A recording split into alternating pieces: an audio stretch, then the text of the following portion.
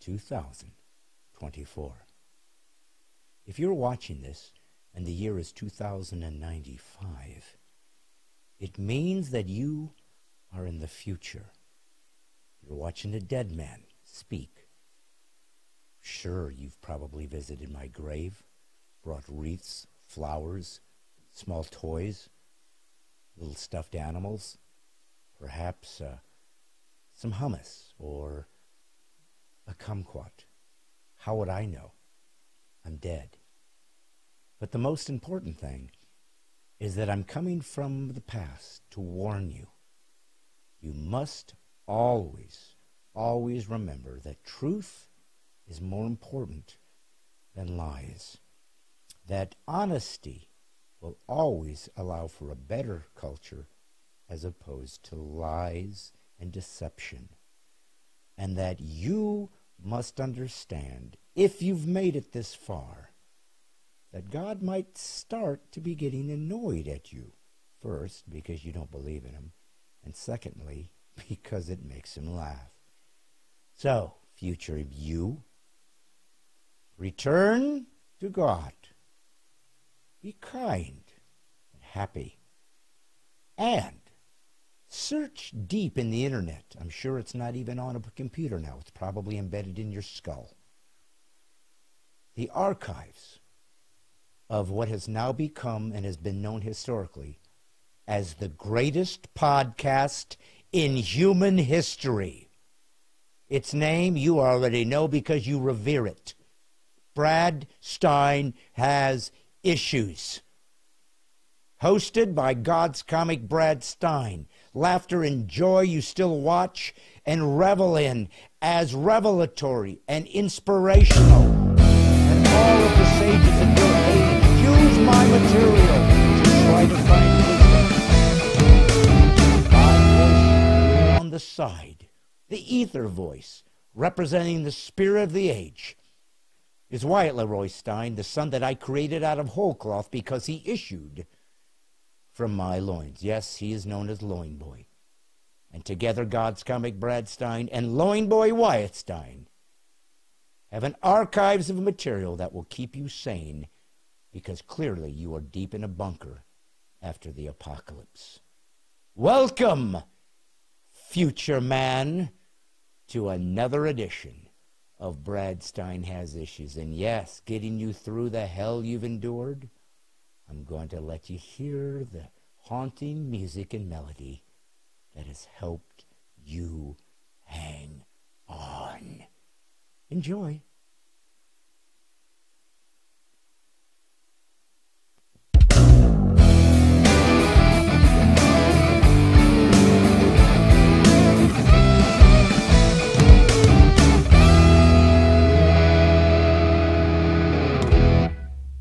Hey folks, it's God's comic Brad Stine. This is Brad Stine Has Issues, where comedy, conservatism, and Christianity collide in a cacophony of clarity. I am Brad Stine, and that person at the board that started the theme song 10 seconds too late, thus destroying my monologue, is my son, Wyatt Leroy Stine. You know him as Loin Boy because he issued from my loins. Wyatt, how are you, son? I didn't mean to do it, but for some reason it auto-played.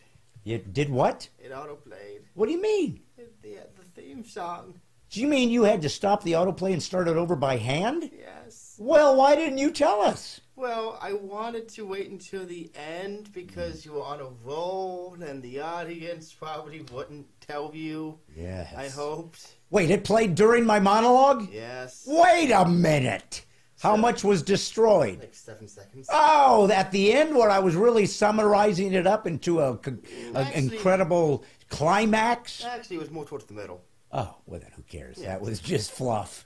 I mean, honestly, it's basically 1.5 theme songs tonight. Yes, well, there you go. 50% better. So what you're saying is not that it was a glitch or made us look like idiots, but in fact, we gave them more bang for their buck tonight. Exactly. We are being efficient. That's my son. Son, do we got any more subscribers that are going to jump in knowing that now they get a theme song and a half every day? Oh, I sure hope so. If that doesn't convince them, I don't know what does. You know what that is, don't you? That's a mug. What's it say? 10. It says 10.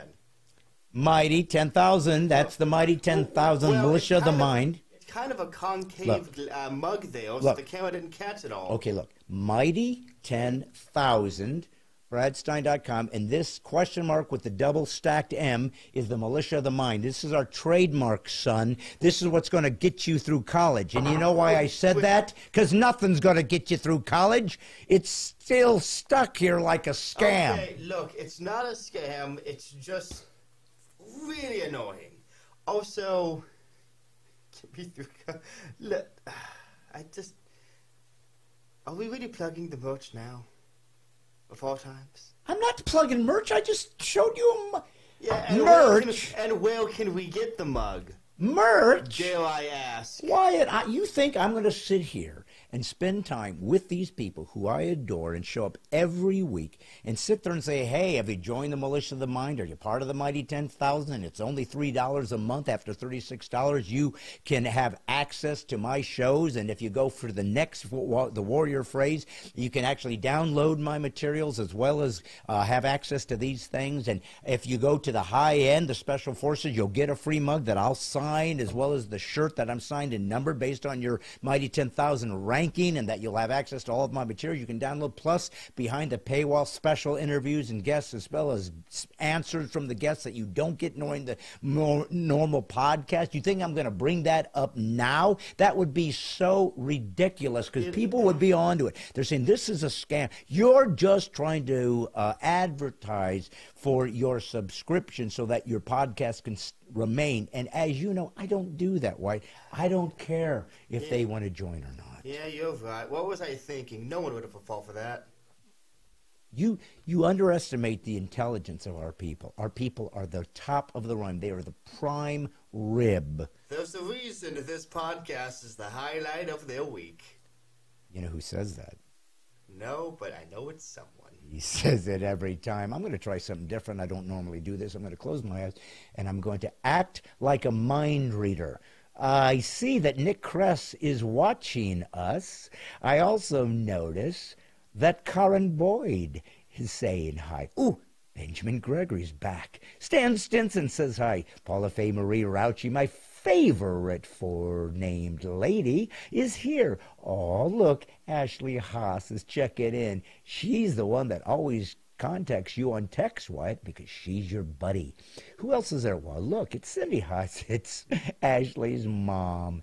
Hey, look over here, guys. We even have other people that are there, too. Wyatt, I'm just making this up by mental telepathy. You want to mentally telepathize who you think might be there right now, Wyatt? Help, please? I think Ashley Haas. We already said her, though. Yeah, but I wanted to double down. Ah, that's very sweet. You know, she believes the polar bear. Bainey. Forrest Bainey. Who's got the best name of all time? Forrest. Yes. The Force is with you. Oh, look. The bushquacker. Ha ha.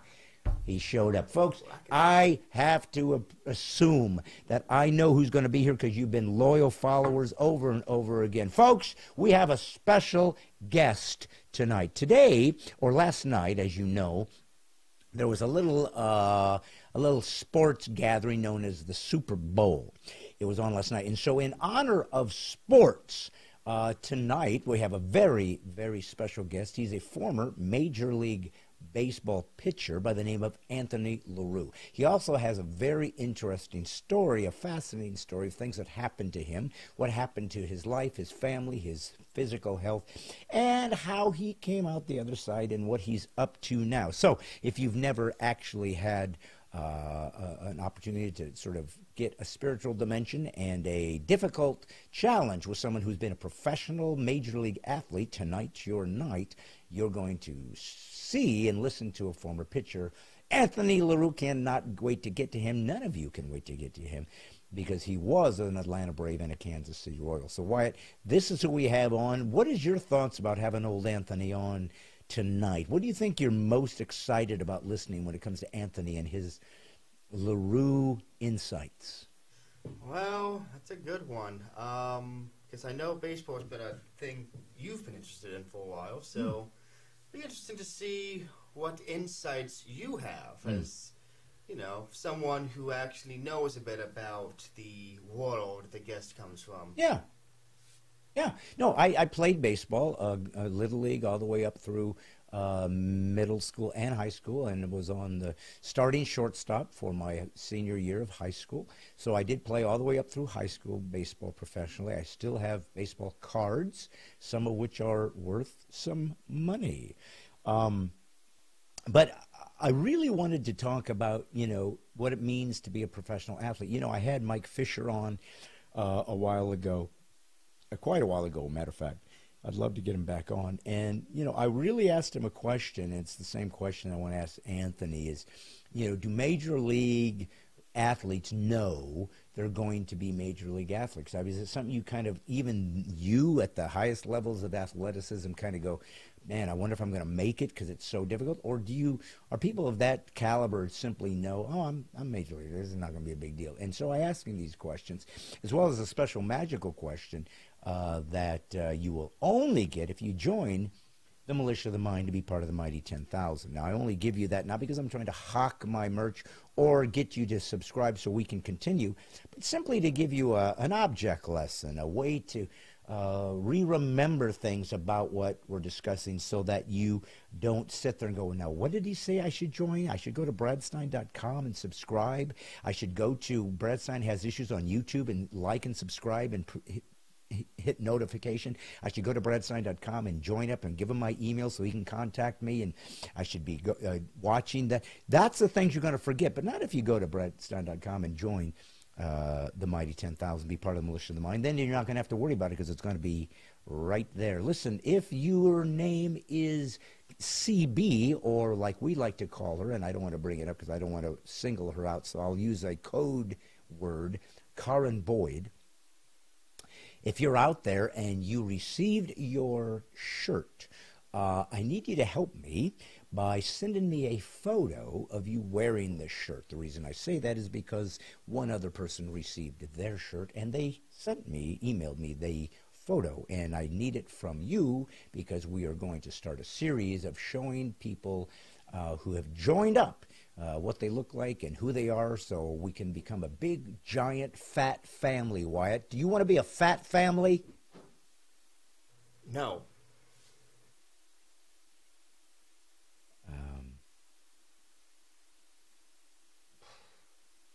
Yeah. Yeah, go on. Well, what kind of family you want to be? Middle of the road, I guess. MOR. Can we call ourselves MORs or a more family? We can. We won't, but we can. Well, I want to ask you a question. Sure. You've been working at Lowe's for quite a few years now. Don't remind me. And you love it. It's something that you just treasure. Do they have any posters that you can put up in your room that says, I'm a Lowe's employee, or I'm part of the Lowe's family? I mean, did they ever do things like that? Like, you guys ever go to take your breaks and the manager comes in and says, you're part of the Lowe's team and part of the family, and I want you to love us, and we all are together. Maybe you have Lowe's picnics, and perhaps you have Lowe's gatherings where you all get together. Maybe a Lowe's cocktail party, Wyatt, where you all come together in your best aprons and a bow tie, obviously, that you fashioned out of cloth that you found on aisle... It was a drop cloth, aisle 10. Yes, that's what I meant, a drop cloth. And you picked it up and you cut it into a bow tie. You've manufactured your own clothing. That's what I wonder about the gatherings of Lowe's employees. Do they demand that they manufacture their suit or their uniform out of materials and or woodworking gear that you have on hand? I just felt like if people went to Lowe's and somebody, let's say, was wearing some shorts that was fashioned out of 2x4s with hinges and then held together at the top by a rope, not only would this maybe be a subconscious sell on buy some wood, buy some rope, buy some hinges, but it would be clever because they realize these people don't just sell these products, they believe in them, they live with them. Wyatt, What if you guys made entire uniforms out of drop cloths, or better than that, some steel wool, or maybe some netting, or maybe you have flooring, vinyl flooring that could be cut into tubes to wear as arm pieces, or even as a what would you call it? Some kind of what do they call those things that you put over your head and they're like square and then they just have a cola serape? No, I forgot. It's a Mexican word. What is it? Sombrero? No, the ones that they put over their bodies, and it has the front and the back, but it's poncho. Got poncho.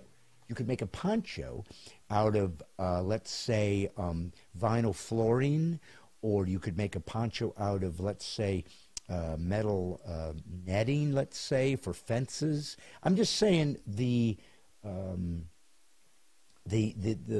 options are endless for each one of those employees to craft their own uniform, and you could even make, you have probably clay there, you could make clay shoes for yourselves. So I'm just saying, wouldn't that be an interesting, unique vantage point for Lowe's employees as opposed to the Home Depot, where you guys have to fashion your own clothing out of materials that only you sell? Just an idea. Listen, that might be a good idea, and that's exactly why we would never do it. Oh. Let me put into perspective the geniuses in manager positions in this company. Yeah. I had to go to work yesterday at the closing shift.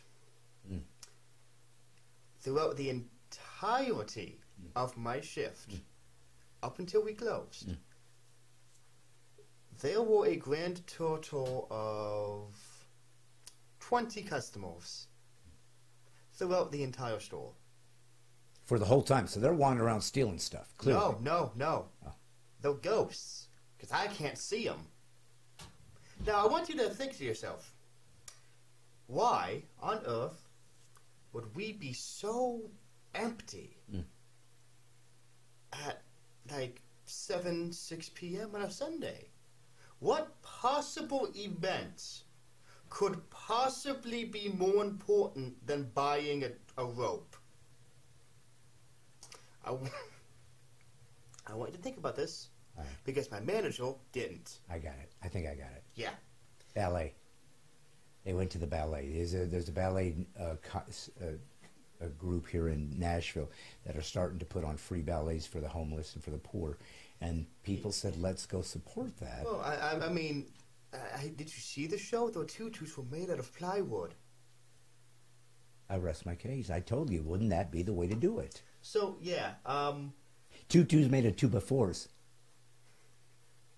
A 2x4. Yes. See? So, yeah.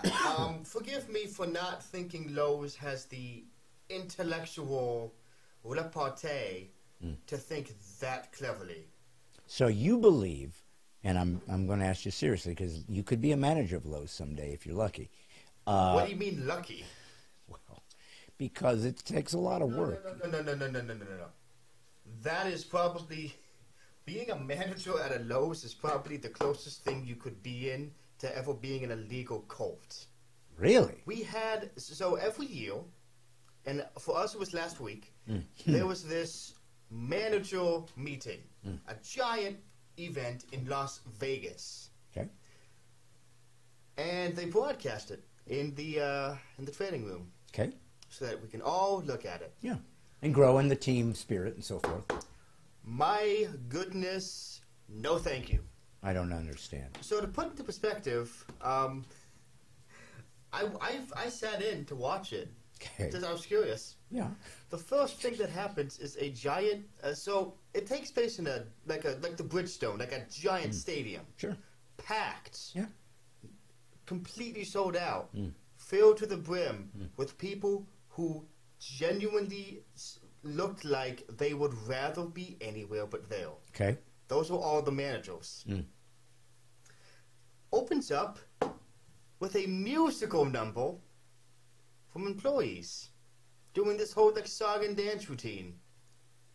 But mind you, this is a Lowe's, like, basically an earnings call. So they go to do the official Lowe's chant, and it goes something like this. Give me a no. Give me a no. Give me a W. Give me an E. I think I know where this is going. Give me an apostrophe. Give me an S. Okay. They actually included the apostrophe, and I lost it at that point. That is... They held one up, too. They were holding up... Oh, my goodness. So, and by the way, the assistant managers who were in the training room with me were shushing people because that was how important it was. Was he watching? Yeah, oh yeah. Every assistant manager was watching, like, intently focused on whatever that was. And if you think that it's all just fun and games, no, they take this stuff seriously. Last year, 3 or 4 managers were fired. You know why? They were 2 minutes late to the event. It's a cult. There's no other explanation. Now, this is the same people that allow you to return rocks and say, you got to give me my money back. Same people that will allow you to not have a receipt and pay you back. Same people that will not stop somebody from thieving and stealing. Same people that don't care how late you show up to work because they can't fire you. They don't want a lawsuit. But 2 minutes late to a convention where apostrophes are lionized, they fired them. Yes. And they did it publicly, and to shame them, did they put them in stocks? Was there cabbage involved? Did they pants them? Were they paraded around and made to look ludicrous? Anything fun like that that at least we could show clips of? Unfortunately, no. The managers simply left their store and never came back. And unless you were in on the loop, you'd have no idea what happened. Wow. That is ruthless. It's not only ruthless, it's nonsensical. Like, so you're saying you wouldn't want to be a Lowe's manager only because the standard they hold you to is at such a high bar that you simply don't know that you would feel comfortable trying to reach it without failure. And then to fail at Lowe's... They celebrated what is quite possibly the lamest, least useful punctuation mark in the English language. I ain't doing that. Like, seriously, is there any punctuation mark that is more pathetic than the apostrophe?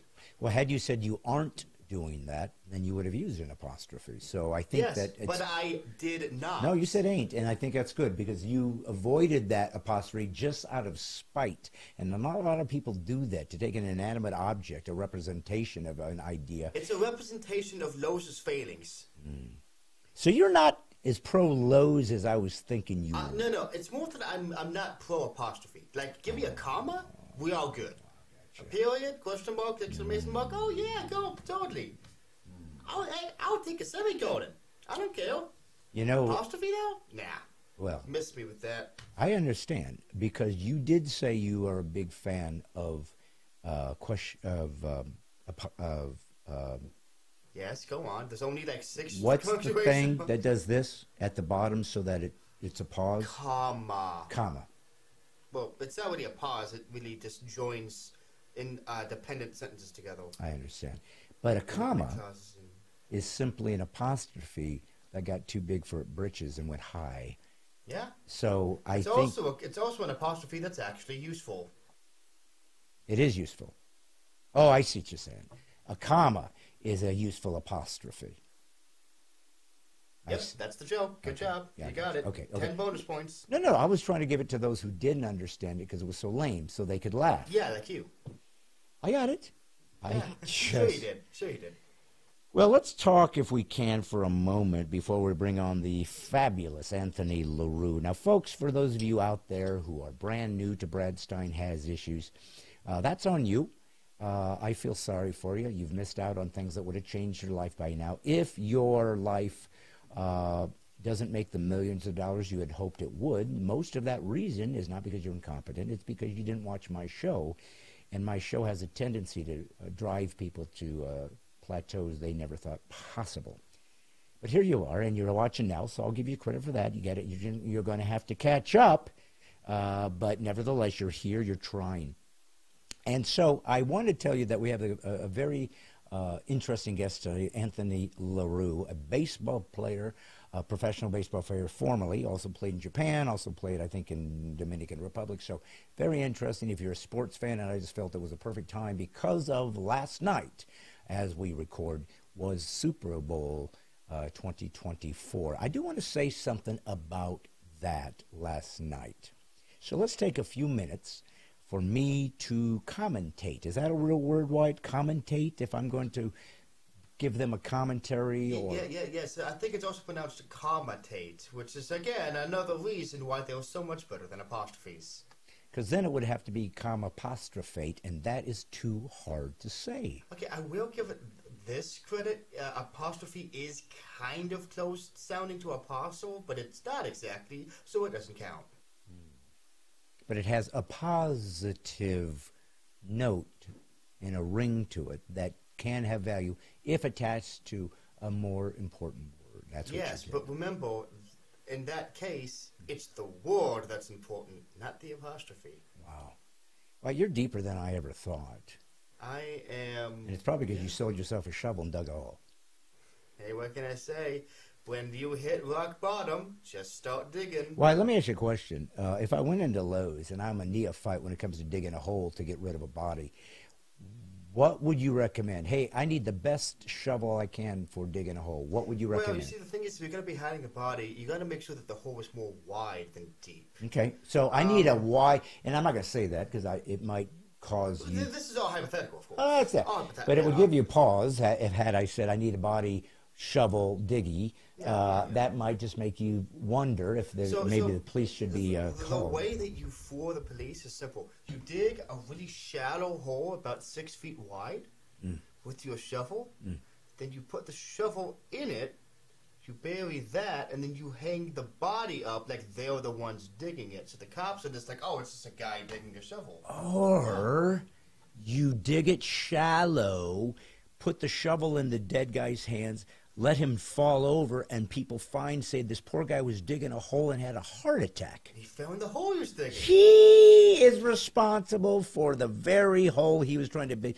Clearly digging a hole to plant some flowers, more than likely. Or get rid of a bunch of apostrophes he doesn't know what to do with. Or you dig a hole really deep but really, small, take out the shovel, and then have him crouch down over it like he was digging it with his hands. Oh, he was digging a hole with his bare hands. He was straddling his little mole, and he just couldn't handle it. And fell in head first. Yeah, his feet are just hanging. Poor guy. That must have sucked. And then, as he was digging, he accidentally smacked himself in the back of the head with a shovel 16 times. Well, so listen, I'm afraid that our podcast has gone a little off the rails. I think what was meant to be simply a hypothetical observation has now given some ideas to some evil people out there. So change your mind and be kind. Find Jesus. We are not condoning accept Jesus immediately and quit setting up corpses to be shovel dead folk found. If you buy a shovel, don't you dare dig a hole with it. Yes. But if I was to dig a hole, what shovel would you recommend? I would recommend... Ooh, that's a good question. It depends. This is just a one-time project, I would say a Craftsman would be great, because they're kind of more on the budget, but they're still decent quality. Will they break down on me, though? No, they're not biodegradable, but if you use them more than 5 times, they probably snap in half. Okay. But if you really want to dig holes... And have a lot of hole digging ahead of me, so I need something that stands up to the test of time. I can count on it. It's going to be here for years. What shovel should I get, son? Well, honestly, I wouldn't even go for a shovel. I'd get an excavator. Sure, they were a little pricey, but quality costs. You know what, Wyatt? I got to give you credit, son. You have figured out the Lowe's upsell mentality. I'll bet you were watching that online conference. I was taking notes. Oh, my Lord. I mean, most of the notes were how stupid this was, but... I'm proud of you. Did you ever make an apostrophe just to remind yourself in plural how stupid this was? I did not. Well, next time try that. And by the way, I should say this, and I wanted to say it from the get-go, but we got off on a shovel. Because that's how our show rolls. Many people think, is it extemporaneous and are these guys geniuses or are they just babblers? Either way, you're watching, so what does that say about you? I mean, the fact that you can't tell means we've already won. Amen, my son. My son. Listen, last night was the Super Bowl. Did you watch it? I understand. Now, folks, that laughter is not a diabolical laughter, though it could be interpreted as such. Sorry, That's I'm the laugh of a pure, unadulterated nerd. Sorry, I'm just thinking of all the apostrophes I've done. To this day, can barely catch a ball or throw it up and catch it in his hand. Very talented man. He's my son. Very talented drummer. Very talented thinker as far as computer programming, game design. That's what he was really interested in. He's now took the bull by the horns, as produces my show, he's my sidekick while he's running all the buttons. He didn't come into this with any experience. He just took it and ran with it. So very, very, very good. But when it comes to athletics, it's not his strength. It's not his strong point. And so that was the laugh of a guy going, not only did I not watch the Super Bowl, I don't know that I would have even known it existed if it wasn't for the internet not shutting up about it. Because he does go on his phone, and I'm sure it pops up banner ads. Who knows? But here's something I want to say about the Super Bowl. So hang on.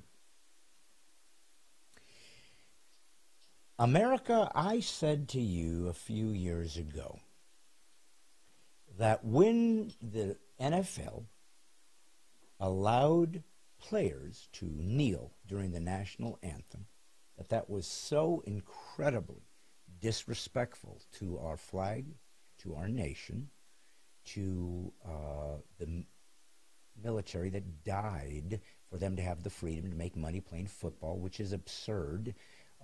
The most overpaid skill and the most overpaid position of employment I think a human can have, other than maybe acting, is a professional athlete. Now, I didn't say they're not good at it. They are. They're the best of the best. They're the 1% of 1%. Very few people. So it does have a value if you're strictly looking at a economic system of supply and demand. It's so rare if you can make it that you get paid, but it's only because people go to watch. But if professional athletics stopped tomorrow, the world would keep going and we'd be okay. We'd be okay. We'd find other things, maybe more productive things to do with our time. I played sports. I loved it. I'm not anti-sports. I simply said when it comes to the existential value of professional sports in a culture, it's simply not that important. And oftentimes can be used as an excuse to not accomplish things because you get so caught up in just paying attention to that, you're not often creating your own world. That's on you. That's your choice as an agent that God has given you, a free agent. You can choose what to do with your body. If you're a determinist, then of course you made no choices. Everything you got or didn't get is pure luck. I just listened to a conversation between a couple of guys, atheists, who believe that's true.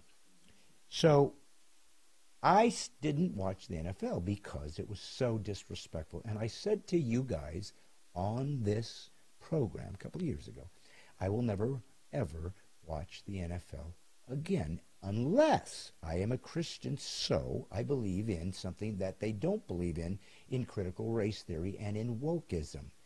I believe in forgiveness if someone repents. If someone says, I made a mistake, please forgive me, absolutely. I will forgive you, and you change your ways and move on. I'm the first to give you credit because I need that too.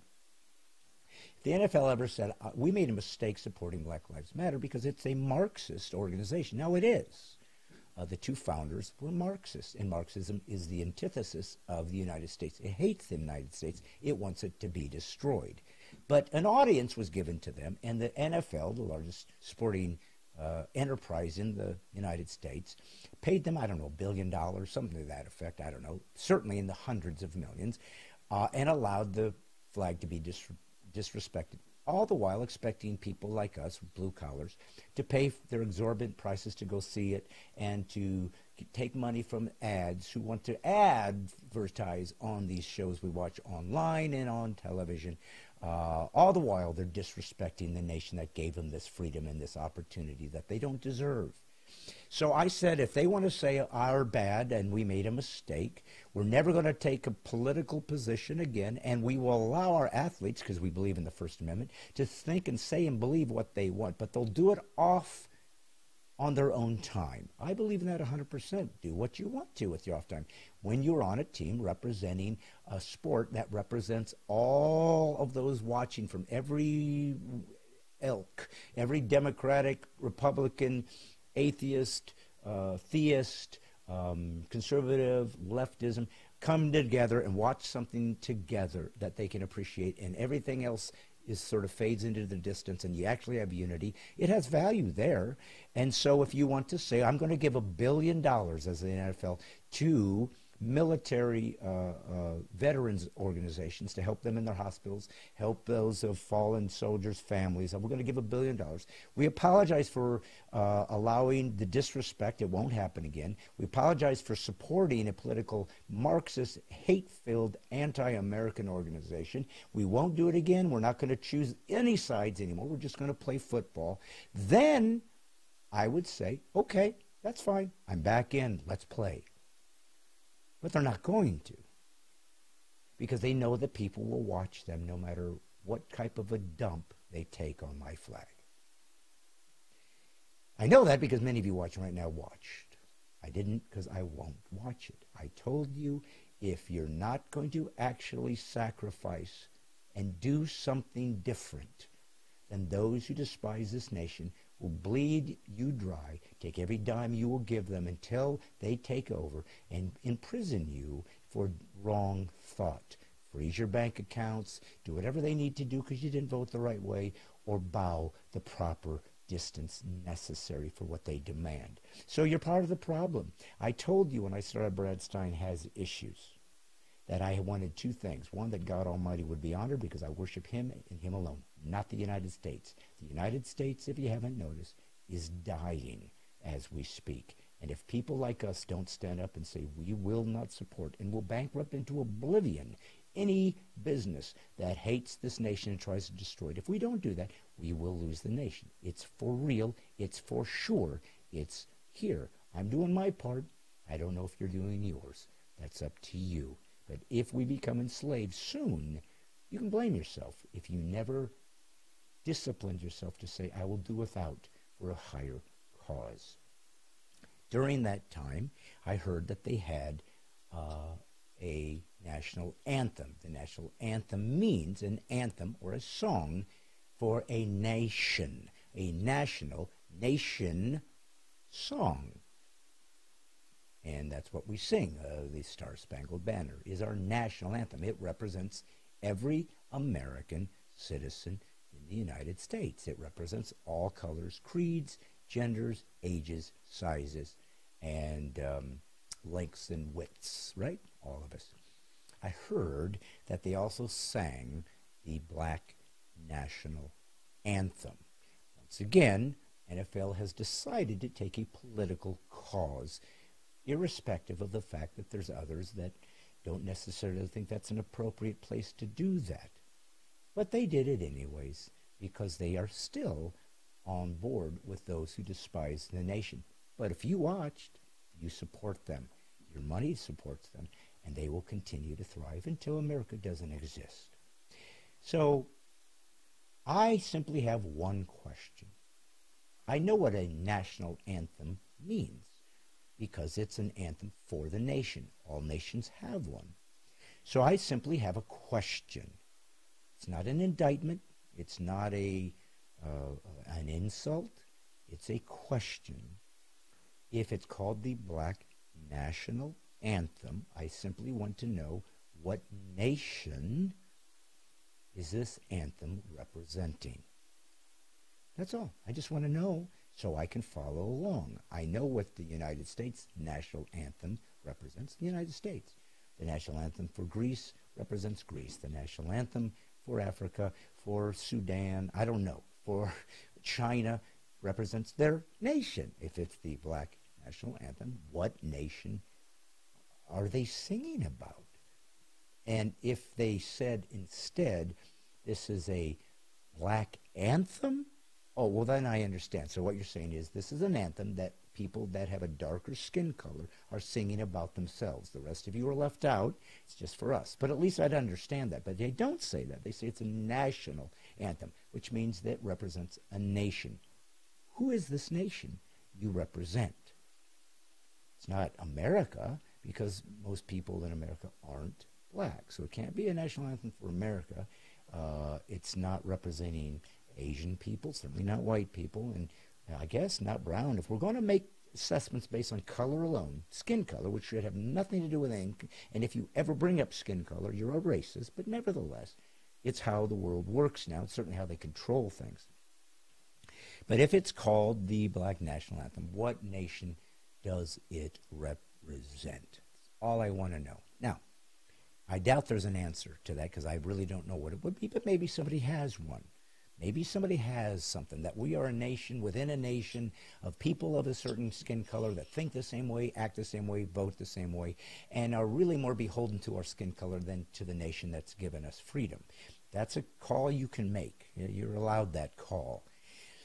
But I just wonder how it's helpful, how it's healing, how it's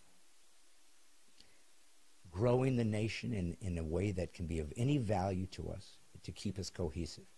It's a fracturing and a destroying of us. And if it continues, and we continue to have isolated songs and anthems, we simply can't survive as a nation because we no longer have any solidarity, any communal ideas and traditional foundations we can all rely on. That's simply the way it is if this Marxist crap continues and isn't rooted out and ended. But even more importantly, as I end my little soliloquy, is this: there will be people around the world, and certainly in this nation, that will listen to what I'm saying as we speak, and they will call me a racist. Notice what I didn't do at all. I didn't go and pick out an individual and slam them or malign them or discredit them or insult them. I didn't. I simply asked, if something is called a thing, I want to know what it means so I can understand it. All I did. What they will hear is, because you didn't simply accept it on its own terms, without it needing to be defined, without it needing to have any justification, but simply bow the knee and grovel at our demand that this fits in with everything else. Whether the majority of people want it or not, it doesn't matter. The rule of the minority is Marxism at play. The marginalized now rule because we're victims. If you rule, you're not a victim. You're the privileged. If you get your own song that nobody else gets, you are privileged. If you get to insert it into the most expensive ad space in the world, the Super Bowl, and you didn't have to pay for it, you are super privileged. You are the highest rank in America. You're not a victim, you are so high, I can't reach you because you've been given a special privilege. That's what it used to mean when logic, reason, and observation was simply explored through a monologue, dialogue, and interaction of ideas and words and terminology. We now have people that say logic is racist. I've had people say logic is white. I don't know, if I was a minority status, if I could be more insulted than to say that a logic, God-given idea to think clearly about the world so we can draw conclusions belongs to a particular ethnicity or color, but I would be deeply insulted because logic is God's and he gave it to humans. Everything I just said was simply a question. I will be accused of being a racist. I said nothing racist. But when you have no arguments, no data, no proof that your point of view has validity or is in any way helpful to humanity, you better just start shooting the messenger and insulting him That way you never have to justify your cancerous, bigoted, evil point of view. You just shut up those who know what it is and expose it as such. That's what I noticed about the Super Bowl last night, and I didn't watch 1 second of it.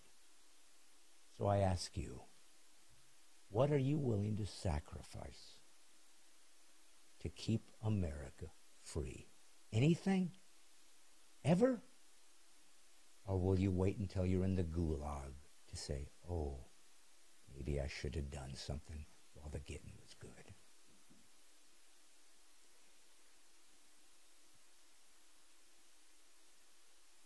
I'm going to let you guys enjoy this conversation. I'm going to try to limit the front portions of Brad Stine Has Issues so that those of you like Karens and Benjamins and Nicks that stick around for the whole thing to help us, and I know it's late for you because you're on Eastern time, I want to try to help you a little bit by just condensing it so you have less time to have to sit, and you don't have to watch the whole time either, by the way. Grateful that you, that you do, but just to kind of give you guys some hope and some help as those who watch live. That will condense it. So we're at 40 minutes now. I might bring it down to 30, the fun up front, and then we'll get to the guest. And that way it's a little bit more manageable for those who want to watch live. Maybe we'll break up some of the interviews into 2 sections just to help you. I don't know. But you tell me what you think. Please write down in the comments. Do you mind that goes this long? Would it help you to watch longer? Do you think maybe we should cut down the banter between Wyatt and I up front? I'm not saying I'll do it. I just want to get your thoughts. You're my people that watch every single week, and so I take my cues from you. I respect so deeply and so appreciative that you show up as fans that I try to use you to help give me some thoughts and gauge as to the best way to move forward. So, folks, I want you to please, please, please subscribe and get notifications for YouTube. Please follow me on Facebook. Please get friends to do it as well. Please join the Militia of the Mind in the mighty 10,000. Please get as many people as you can to do it as well. Let's find those 10,000 and see if we can get them in flux so that we can do what this podcast always wanted to do. Not just talk about things we agree or disagree with. See if we can fix anything. I don't know if we can, but I'm going down swinging. Folks, the man I'm about to introduce to you was former professional Atlanta Brave pitcher and Kansas City Royal. He also pitched professionally in overseas and in South America. He's got a very interesting story, and if you like sports, you might find it interesting to see how it works, how you get in there, how you go through the minors, what's it like to really be a professional, and how difficult it is to stay there, and also what happens when the worst case scenario takes place in your professional life where you get an injury that should end everything, and what might just happen if you believe in a God big enough to fix the impossible.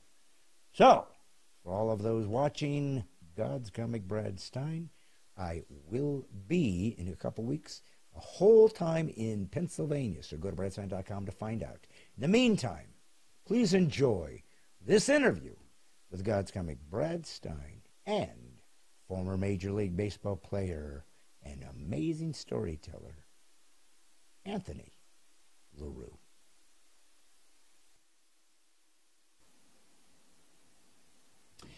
Well, folks, when I speak to different people, I always hope that they have something to bring to the table that I don't. And what I find is that happens every time, because I have virtually nothing to bring to the table. I'm just pathetic and miserable. But because I'm a comedian, what the heck do we get? We don't have anything. But, you know, God has, for whatever reason, given me this opportunity to meet some really more interesting people than me, who have much more unique adventures. But, you know, in the end, we all have our own story to tell. It all has value. God uses everybody's experiences, hopefully, to help others. And that's what we're here to do today. A couple months ago, I was in Alabama. I was working with a... let's see, I'm trying to remember the particular group. Was it Youth for Christ? Yeah, it was Youth for Christ. Okay, I wasn't sure if it was another group, but it was Youth for Christ fundraiser. And some folks came out to the event and watched it, and we got talking afterwards. And come to find out, they're much more interesting than me. And so I thought to myself, you know what I'm going to do? I'm going to put them on my podcast. leverage their strength and value and stories so that I can look good. And that's how I do it. I think Jesus would have done it that way had he been into social media. But either way, it's a very interesting guy who has something that most men don't have, and that is not only enjoy sports, but participated at the major league level. Very rare, very difficult, and most of us will never do that. So we admire guys like that or are jealous. Either way, here we are. I am here with a former Major League Baseball player who has an amazing story to tell, and we're going to get right to it. So please welcome to Stine Has Issues, Anthony Lerew. How do you do, sir? Good. How do you do, Brad? I'm doing all right. I'm hanging in there. I'm a little intimidated because cut fastballs are hard for me to catch up to.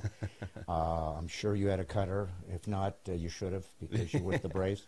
But good to meet you. Good to see you again. Yes. I don't know about what it must feel like to be a former major league professional athlete. And I only say that because I said this once to, I think it was to Mike Fisher. You know Mike Fisher? He was an NHL guy for the Predators. Oh. He was a hockey player, professional hockey. Right. But what I asked him was this. I'm going to ask you that because we got your story is really interesting and important, and we're going to get to that. But it doesn't make any sense not to talk about part of your life that is frankly unique. I mean, it's a rare thing to do what you did, so why wouldn't we talk about that? And men find that interesting. So do women. There's professional women's sports now. Right. Not quite as interesting. But sorry, ladies. But you were a professional baseball player. So I guess the first thing I would ask you is this. Do people that make it to the major league know that they're better than everybody else at that level? In other words, are you aware? It's like, I know I can do this, or I have this thing, because everybody's shooting for it, and this many make it. So right. do you guys kind of grow up knowing that you're there, or does something happen somewhere within the process of your experience that you go, man, I think I can go to the bigs? Yeah, I would say probably 90-some% of the people that make it are there because they have a God-given ability. Yeah. You know, you stand out, you're always told that you're special type thing. And as long as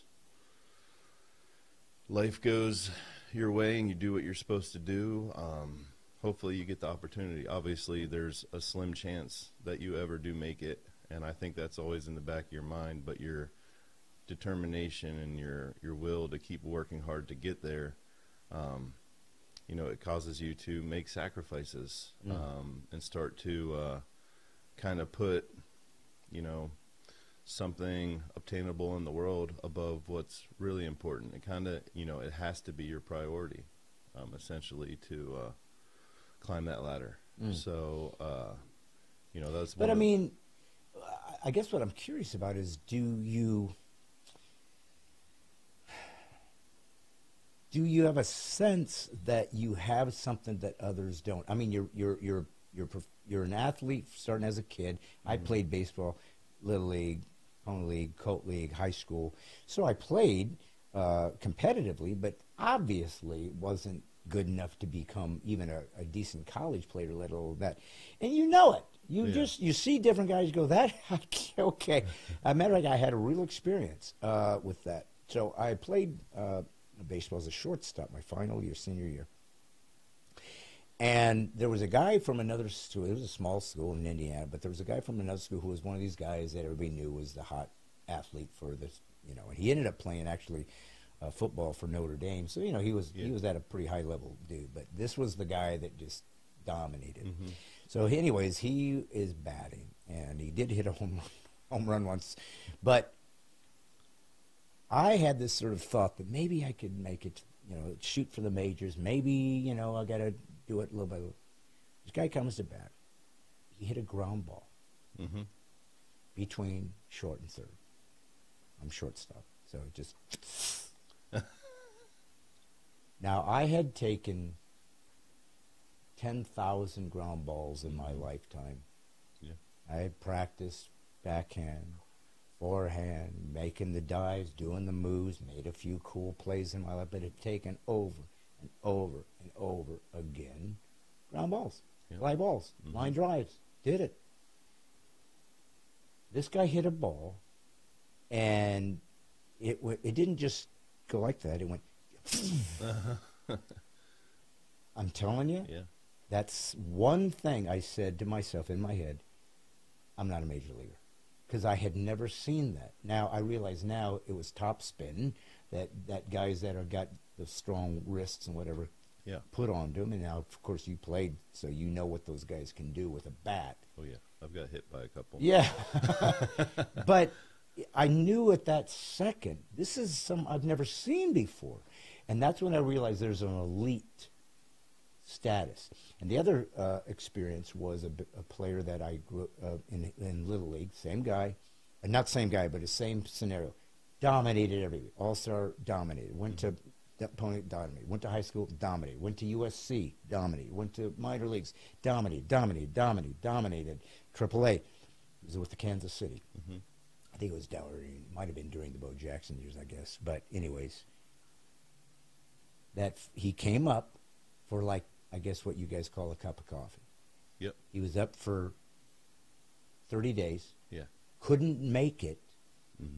Ended up, he was lefty, so he wound up trying to rebuild his career by being a pitcher because he wasn't able to. My point was, at every level, this guy was clearly a major leaguer, except from AAA to majors. That leap isn't just another incremental step. It's a whole different thing.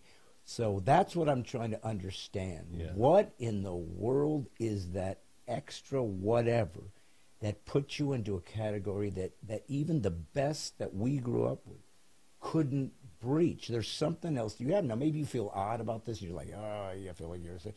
But you did it. Yeah. So what the heck is that? I mean, the cup of coffee thing probably usually happens because of when you get up there, so many doors open that weren't open before. Like the minor leagues coming up through, they basically own you, and you don't get paid anything. You know, you're moving around state to state. You're making, you know, there's some lawsuits actually for guys that used to play that they're trying to get compensated because of it was unfair wages, essentially. So whenever you get there, the difference from being a minor leaguer to a major leaguer is so much different. And then, you know, the scene of partying and stuff like that. You know, if you don't have faith and a good, strong foundation in God, which I didn't, you can get mixed up in that kind of stuff really easily because it's like, oh, well, this is what everybody does. This is what you're supposed to do when you get here. And so once you start to live that lifestyle, then you kind of start to put the other stuff on the back burner. And then before you know it, you know, you're struggling you know, for the first time ever, because now you're trying to do what you're supposed to do on the field, but you're doing all this stuff off the field that's taken away from your performance on the field. And you don't, you know, it can sneak up on you real quick. So, but yeah, like in high school, coming up through, 3-sport athlete, I mean, T-ball, I hit a home run every time. You know, there was no fence, and it was like the coach pitch, and it was like every time I hit the ball to the outfield, they wouldn't catch it, and Were you left-handed or right-handed? Left-handed hitter. So I do everything left-handed except for throw. Interesting. So I kind of got the short end of the stick. If I was a left-handed pitcher, I'd probably still be pitching. Yeah. Left-handed with the heartbeat, you know what I mean? They pitch forever. They really want the lefties for some reason. So, and left-handed people have a weird brain, you know. So I think that's why I loved when you came to that church and were speaking, and I think I've watched and heard you on YouTube before, but I know now in my life, after chasing all that kind of stuff, that I want to stand on the rock, and you know, the rock is the Word of God, and And hearing you speak at that church and kind of the stuff that you're speaking about, like, you know, I want to be a soldier for God. Yeah. And so, like, I want to stand up for what's right. I don't want to be, you know, manipulated into, like, accepting things that shouldn't be accepted, and all that kind of stuff. But as far as being an athlete to get to that next level, I think it's a lot of stuff off the field that you have to do right. I mean, there's people watching everywhere.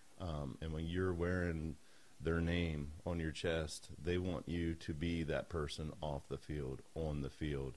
And you got to work hard. You got to put in the extra work. Like I said, you got to live it. But what I mean, and obviously what you're saying totally makes sense. I mean, I'll never know what that world is like. I mean, maybe in some tiny little way, because in the entertainment business, when I was in comedy clubs and nightclubs, certainly not the level of being a professional athlete, but, you know, you're the star, right, that people came to see, and afterwards you're in a bar, there's plenty of free drinks because so, and it's an atmosphere of people that came to party and to be fun. Yeah. So clearly, and you're bored. Yeah. I mean, you got a lot of downtime. Now, you guys have to get to the field, I think, fairly early and warm up and prepare. So there's hours ahead of the game that you guys have to go through. That, but my point is, so much of of waiting to spend an hour on stage is 23 hours and having nothing to do. So you're filling time because you're bored. So it can certainly lead to the wrong to the wrong choices. I mean, filling just, your time with. Filling it with. But I guess, and I don't want to belabor it, so, you know, I guess as somebody who played a sport, who loved a sport, enjoy athletics. I got involved in martial arts for a while. Just as a guy, I enjoyed athletic stuff, and I still exercise and whatever. But most men, if they're sports fans, most of them, once in a while you get the nerds that just were always the guy that would, I'll just write, you know, I'll take the scorecard and whatever, and they know all the analytics and whatever, and that's fine too. I mean, you know, they found how they could involve themselves in the sport because they couldn't do it athletically. But I guess what I was just, and maybe there's no answer, but I noticed this about life. I've known a lot of musicians, actors. You know, I've done a lot of the eclectic elements of performance art. Okay, and virtually everybody that I've ever come across says the same thing. I can act. Oh, I can play piano. Oh, I can sing. I can't imagine being stand-up comedy. Something about that thing makes them like go, that's beyond, that's crazy. Are you? And I'm going, these are people that are very successful and aren't really afraid to be in front of folks. Something about stand-up comedy just intimidates them, like it's a different beast. Okay, not me. I enjoy it. So what I learned was, but I was given that gift. I don't know how not to do this. I know how to think funny. I know how to behave. I'm not intimidated. It inspires me to get on stage. I enjoy that experience that most people fear. I find invigorating. Okay? So what I learned was we tend to discount our gift and expound on somebody else's. Whatever I can't do, I give a superior value to, because I don't know how else, for somebody that grew up and you had to work hard, you had to hone your skills. But there's no question that guys at elite level have a genetic advantage they were given, that somebody, I can't throw a 95 out. I can't. My body doesn't have the mechanics to do that. You could. You didn't earn that. It was given to you.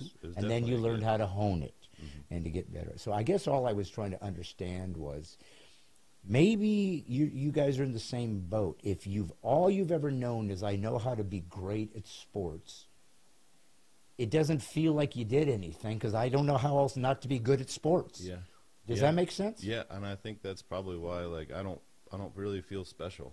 You know, sports was my outlet, kind of, to be out of the house, you know, so that's all I ever did. I'd go to the school at 5 in the morning and I'd work out with my football coach's brother, who was the wood shop teacher. So I'd work out with, he was, you know, so he set good foundations and how to work out good, like, and he held me accountable. So I'd go work out with him, then do school, and then after school I would have a sport, or I would be lifting again after school with someone. So like that was my kind of way of not being at home. And not to say that my home life was horrible, but it was challenging. It was different. What do you mean? I just, looking back on it, just remember a couple things that were difficult, like tough love, you know what I mean? From your father, you mean, or both? Both parents. Okay. Yeah. Tough love as in retrospect, they did well because they were being disciplined, or you feel like maybe it wasn't necessarily the healthiest way to help you? I mean, I don't think there's a handbook for parenting, and I'm not like saying that I was the best kid or the worst kid. I don't know. I just know that, you know, your parents go through stuff in life that you don't really know about, and if they don't get the help for it that they need, then it can kind of snowball and be taken on the kids or whatever. Yeah. Like, and you know, my mom's dad was kind of not, you know, he was abusive, and then my dad's dad passed away when he was 40, just getting a simple surgery as some hemorrhoids tied off, and one of them broke. He got gangrene and died. Wow. So, you know, and this is something I'll say just because I called my dad out on it. I was like, why don't you say you love me? Like, and you know, I had to do it a couple times, and it was one of those things where like it was just something that you didn't say. Guys didn't say that back then, type thing. And more than likely, his dad didn't say it to him. Well, his dad was a really awesome Christian man. Okay. And so was his mom. Like, she was the one that would cook every Sunday. Like, you know, all of us would go over there for picnics.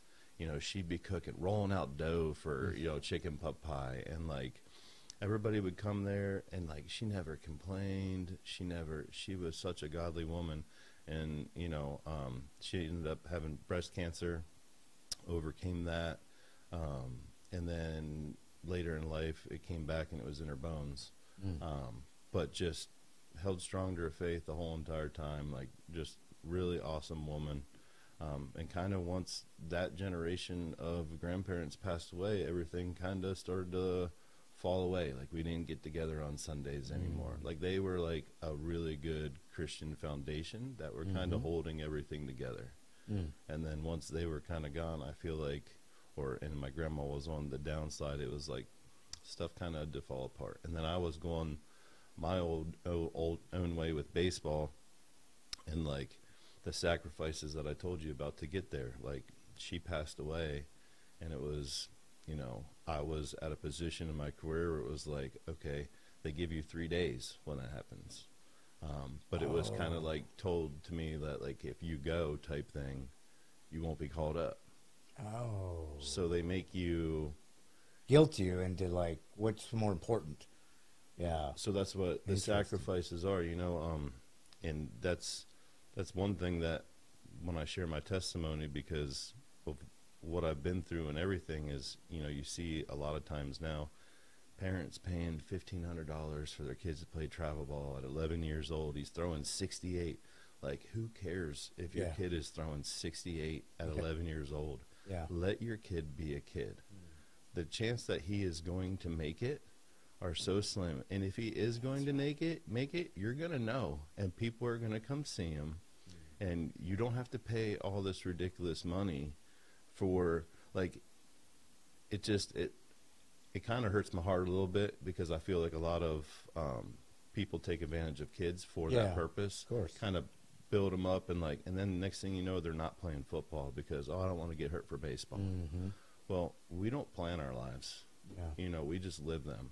If you try and plan your life like I did, like you know, I thought I had everything until I had everything that I thought I was supposed to have, and realized I was empty. Which I'm sure we can get into that. And we will, yeah. You know, like I said, I realized that that, you know, this is was a part of your life. It certainly doesn't define you, certainly anymore. You've moved on from that and have had quite an adventure since, and of course that's where we're going to go. But I just felt like I wanted to establish this one thing, because it's simply not something everybody gets to do. I can't decide, I'm going to be a major leaguer for a little bit, and then I'll try that, and then I'll move on. Yeah. You can't do it that way, and that's why because I was interested in athletics and whatnot, the few times that I get professionals, I'm just curious about their mindset. Like, did they know they were going to? I'm guessing most guys that play hardcore assume that's certainly what they're shooting for. I just didn't know if you ever knew in your head or your heart, you know what, I don't think I'm going to be able to get this here after all. Or if you just kind of suck it up and one day out of the blue, I can't believe it, they called me. Or if you just knew, I'm going to be in. I know I've got this thing. Or maybe that's the mindset you need. I don't know, man. Yeah. I mean, the way I was performing, you know, in the minor leagues and like you said, just hitting every level and just dominating essentially. Yeah. You know, there was times where I was like, I should be called up. Like, why am I not getting called up or whatever? But I mean, at that time, the Atlanta Braves had like Maddox, all these guys, you know. So like, had I been on another team, maybe I get called up sooner. But at the same time, if I get called up sooner, maybe I go down that bad path sooner and don't, you know. So they definitely, my off the field stuff maybe hindered that too, just because I wasn't like reading books and that I was kind of like the clubhouse clown, you know what I mean? I was the guy that would do shaving cream man when it rained, like come out with just shaving cream over everywhere with my eyes out and like, you know what I mean? Just, I love to make people laugh too. And you know, it didn't matter if I was embarrassing myself to do that, as long as everybody else was having a good time. But sometimes that can be a detriment to you, because then it makes it seem like you don't care. Just or because you're always not taking things serious or whatever. So, you know, if we'd be losing or whatever, it'd be like, well, like, you can't let that ruin your life. Like, you're gonna fail. And that's probably one of the things, like, you're gonna fail in baseball. The best players hit 375. That's failing 75% of the time. So it's not when or if you fail, you're going to fail. It's how you come back from that failure. So what are you going to do to make sure you don't feel that bad again? Or what are you going to do to make sure that you don't, you know, you don't embarrass yourself like that again when you go out there? And then that, I think, is what gets you to the step above to where you need to be, to where they're like, this kid has it, maybe. So when you got called up by the Braves, was that who you were called up with first? Yes, sir. The Braves. And were you there the whole season? Was it half season? What? So it was like at the end of the year, they expand their rosters. Okay. And so I was like 21, I think. It was 2005. And so I got called up at the end of the year in September. And then that's when, so when I got there, like I think that year I went from Mississippi, so that's double A, to triple A, to the big leagues all in 1 year. So before that, kind of got drafted 2001 by the Braves, went rookie ball, Gulf Coast League, Florida, did really well, went to advanced rookie ball, which is in Danville, Virginia, then went to Rome, which was the first year for that stadium, and that was single A, and then there was Myrtle Beach High A, and then Mississippi was the next year, and that was the first year for that stadium, and it was like Mississippi, Richmond, Virginia, which was AAA, and then big leagues all in the same year. So and then did you carry over to the next year? Were you still up? So I got sent down the last day of spring training to AAA, and then kind of roller coastered up and down. That's gotta suck. Yeah. I mean, one day you're like, I'm in.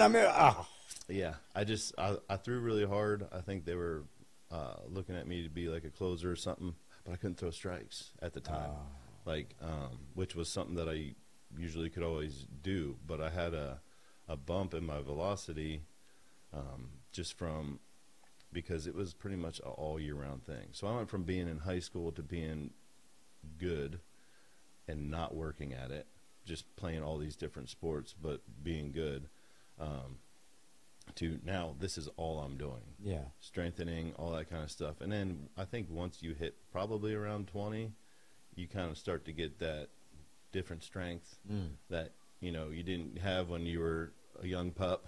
Yeah.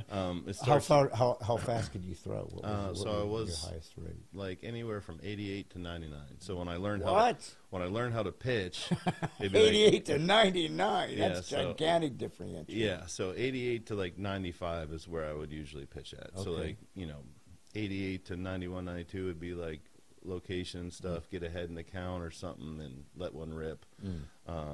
But then, yeah, there was a couple years right before Tommy John, and maybe it was my arm just like got Yeah. super loose because it was about ready to go, but it was like I never dropped below like 97. Got you.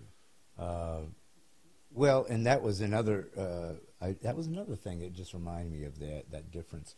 Was a guy that played shortstop the year before in junior year, and I was second baseman then.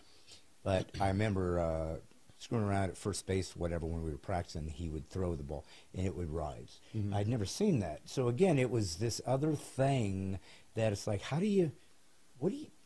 And they don't know why. They don't know there's something else going on here that makes you go, I don't have that thing, so I guess I can't possibly.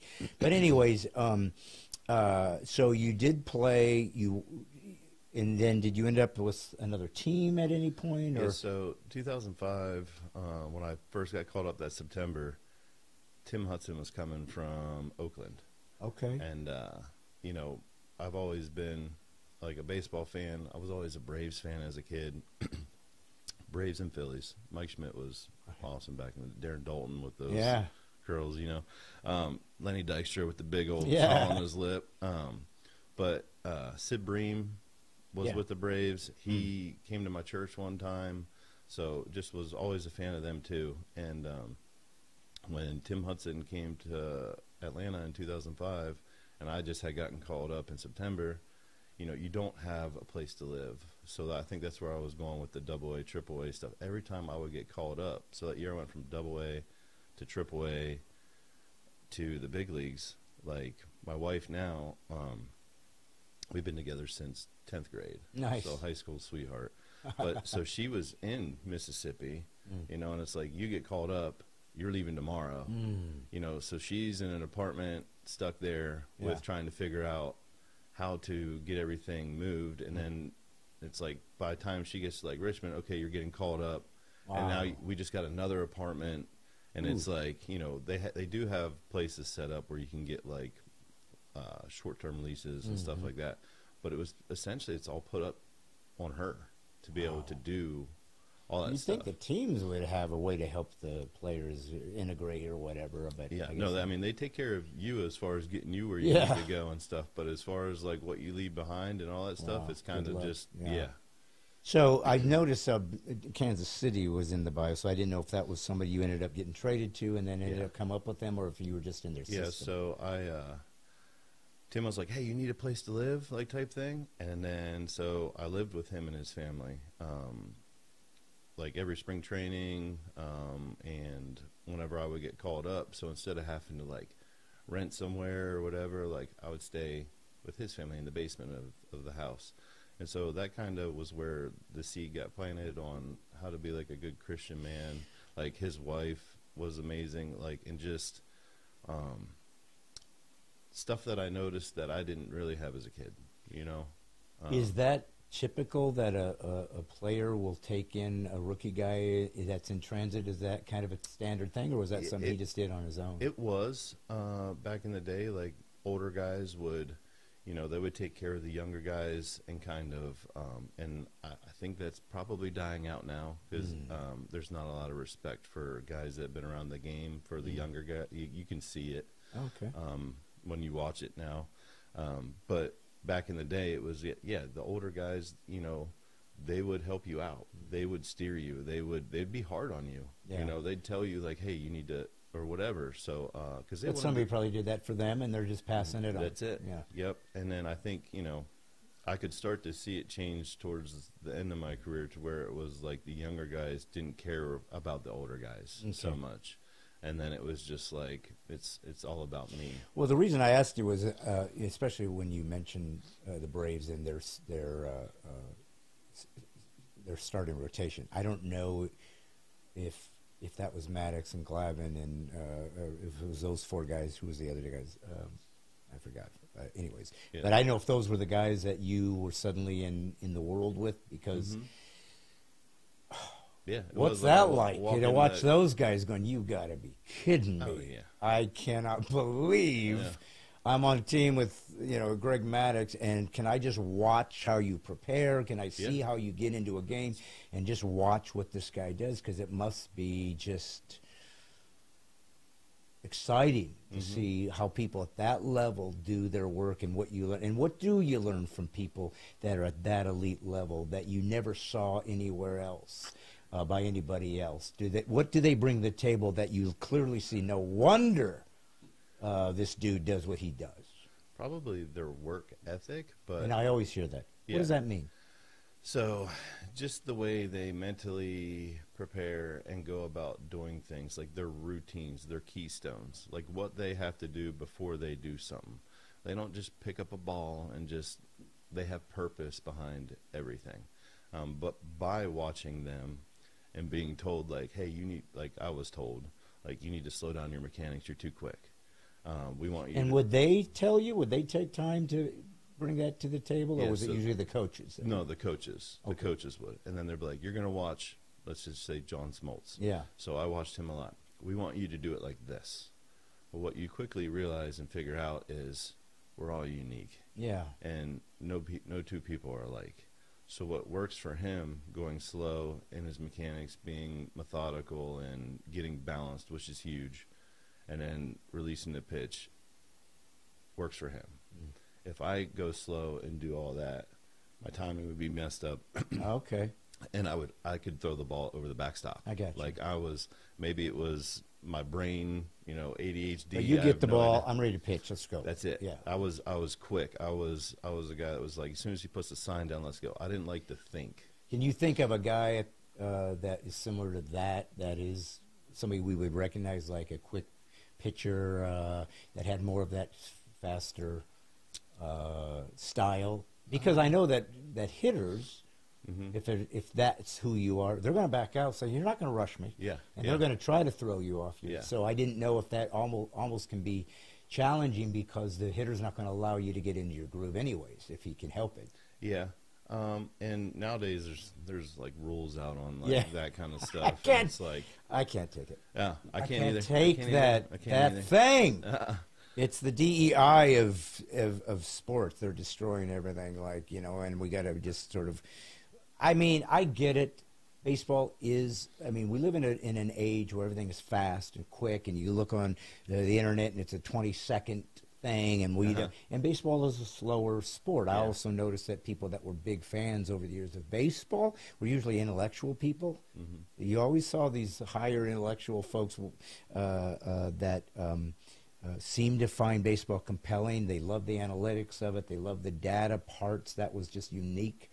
That's what Moneyball was all about. There's ways to perceive where a value is that isn't necessarily by the gut of I just think he's a good matchup. And it's like, no, he isn't a good matchup for this guy. Lefty on lefty, not necessarily. It's like, what? And the old school guys are going, no, we know how to do this. Yep. And here came this new way of seeing it. Did you experience any of that? Yeah, for sure, especially when I was coaching and stuff. Like, I think it can be used as a tool, right? Analytics can be used as a tool, but it doesn't define the character or the heart Yeah. of the individual. So, like, nowadays it'll be like, well, your numbers are this and this, so you can't make it.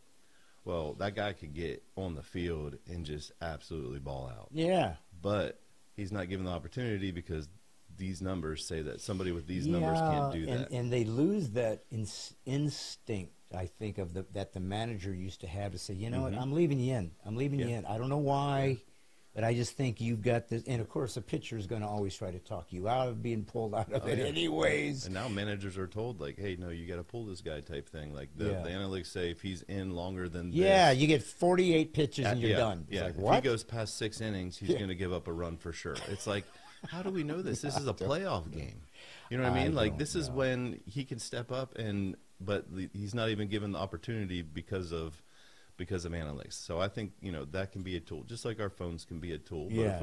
if we let them dictate everything we do, we're going to be slaves to them. Well, I want to move into your story. This is really important, and we're going to do that. I just wanted to kind of take advantage of that unique experience you had in the major leagues, because I think people find that interesting. It isn't something everybody gets to do, and people like sports. And so to hear from somebody who really got to do that inner circle, you know, it's interesting, guys like this that only get to watch it. So I'm good, but I'm before we move into the next phase, I just want to ask one more kind of sports question, just because it's interesting to me. So, are there any freaks as an athlete, as a professional, who probably understands the history of the game somewhat, or at least had an awareness to a certain degree? You know, you said you grew up liking the Braves and whatever, and I don't know how old you are, but if you grew up watching them in the 70s, you would have seen, you know, Hank Aaron and guys like of that caliber. But pitchers, I grew up in Southern California. I was always a Dodger fan, but I would go see the Angels because that was the American League team, so it gave me something to do for that. And they had Nolan Ryan. Well, that dude, if you look at his stats, is ridiculous. He doesn't make any sense. What he could do for as long as he could do, and throw as hard as he could for as long as he did, and his arm not blow out, doesn't make any sense. Am I wrong? No, you're not wrong. What did he's a freak. 5,000 strikes? It's ridiculous. Yeah. 7 no-hitters, I think, 30-something one. Nobody's ever done anything close to what this guy's never won a Cy Young. I know, right? So It's a lot harder to do stuff back in the day. Okay, but if you looked at his win-loss, now probably the other problem, of course, is oftentimes you're with a crappy team that's not giving you any run support. Yep. So it's like, what do you want me to do? I gave up 2, you gave me 1. Yeah. What am I supposed to do? Yeah. But I guess it just came to my mind, and I just wanted to ask a pitcher who is he somebody that a pitcher, I don't even if the guys that have reached higher levels like I don't know, Clemens, who had whatever 5 Cy Youngs, but do they look at a guy like that and go, dude, you're a freak? Oh yeah. Like I've and my buddy Tim, he calls me the Neanderthal, just because he's like, you're the missing link. Like, just because when I do stuff, like, there's just something that I was born with, you know, like it was a God-given ability to be able to do certain things in a freakish manner, whether it's picking up stuff or moving stuff or not doing anything for a long time and then just being able to do it. It's kind of, it's I look at Nolan Ryan and I'm like, dude's a freak. Yeah. Like, but I mean, and what is it that most, as a professional pitcher, former professional pitcher, what most impresses you about his career than maybe a fan? There's something about him as a pitcher to go, I don't know how he possibly did this. That doesn't make any sense. well, just the amount of innings that he threw, and how hard he threw consistently with, you know that he wasn't feeling 100% all the time, because you never feel 100% any of the time when you're pitching, because it's so unnatural. So his legs were probably, I never seen him in person, but I'm sure when he was pitching, like, I'm sure his quads were huge. So And that's where the power comes, is your legs. Yeah, legs. But just to be able to throw, his mindset, he was probably in pain a lot of the times, but you never knew it. And he would pitch through it. He was tough. Yeah. He had to be. You know what else is interesting, too, is being a Dodger fan. We had Sandy Koufax. And again, like I said, I want to get off on your story, but I just find this interesting talking to you because of your insight. It does look like, for me, that even the mechanics of a left-hander looks different than a right-hander. That doesn't make any sense. Why wouldn't it just be a mirror image? Yeah. But when I watch a Sandy Koufax and the way he threw, I'm going, That's beautiful. There was Yeah. something beautiful about the way he. I don't know why that makes any sense to anybody, but maybe just as an athlete, you appreciate the kinesiology or whatever they call it of the body. Yep. Ryan, I like the way he pulled his leg. I don't know. I just enjoyed watching the mechanics. I guess that's what athletes do. But it didn't look the same. Lefties seem to have even hitters. Mm-hmm. It looks like it swings differently. Is that even true, or am I just not understanding what I'm looking at? Yeah, I would say, I mean, you don't really see too many, like there's not that many good left-handed pitchers. You know, that's why when you do find them, they stick around so long.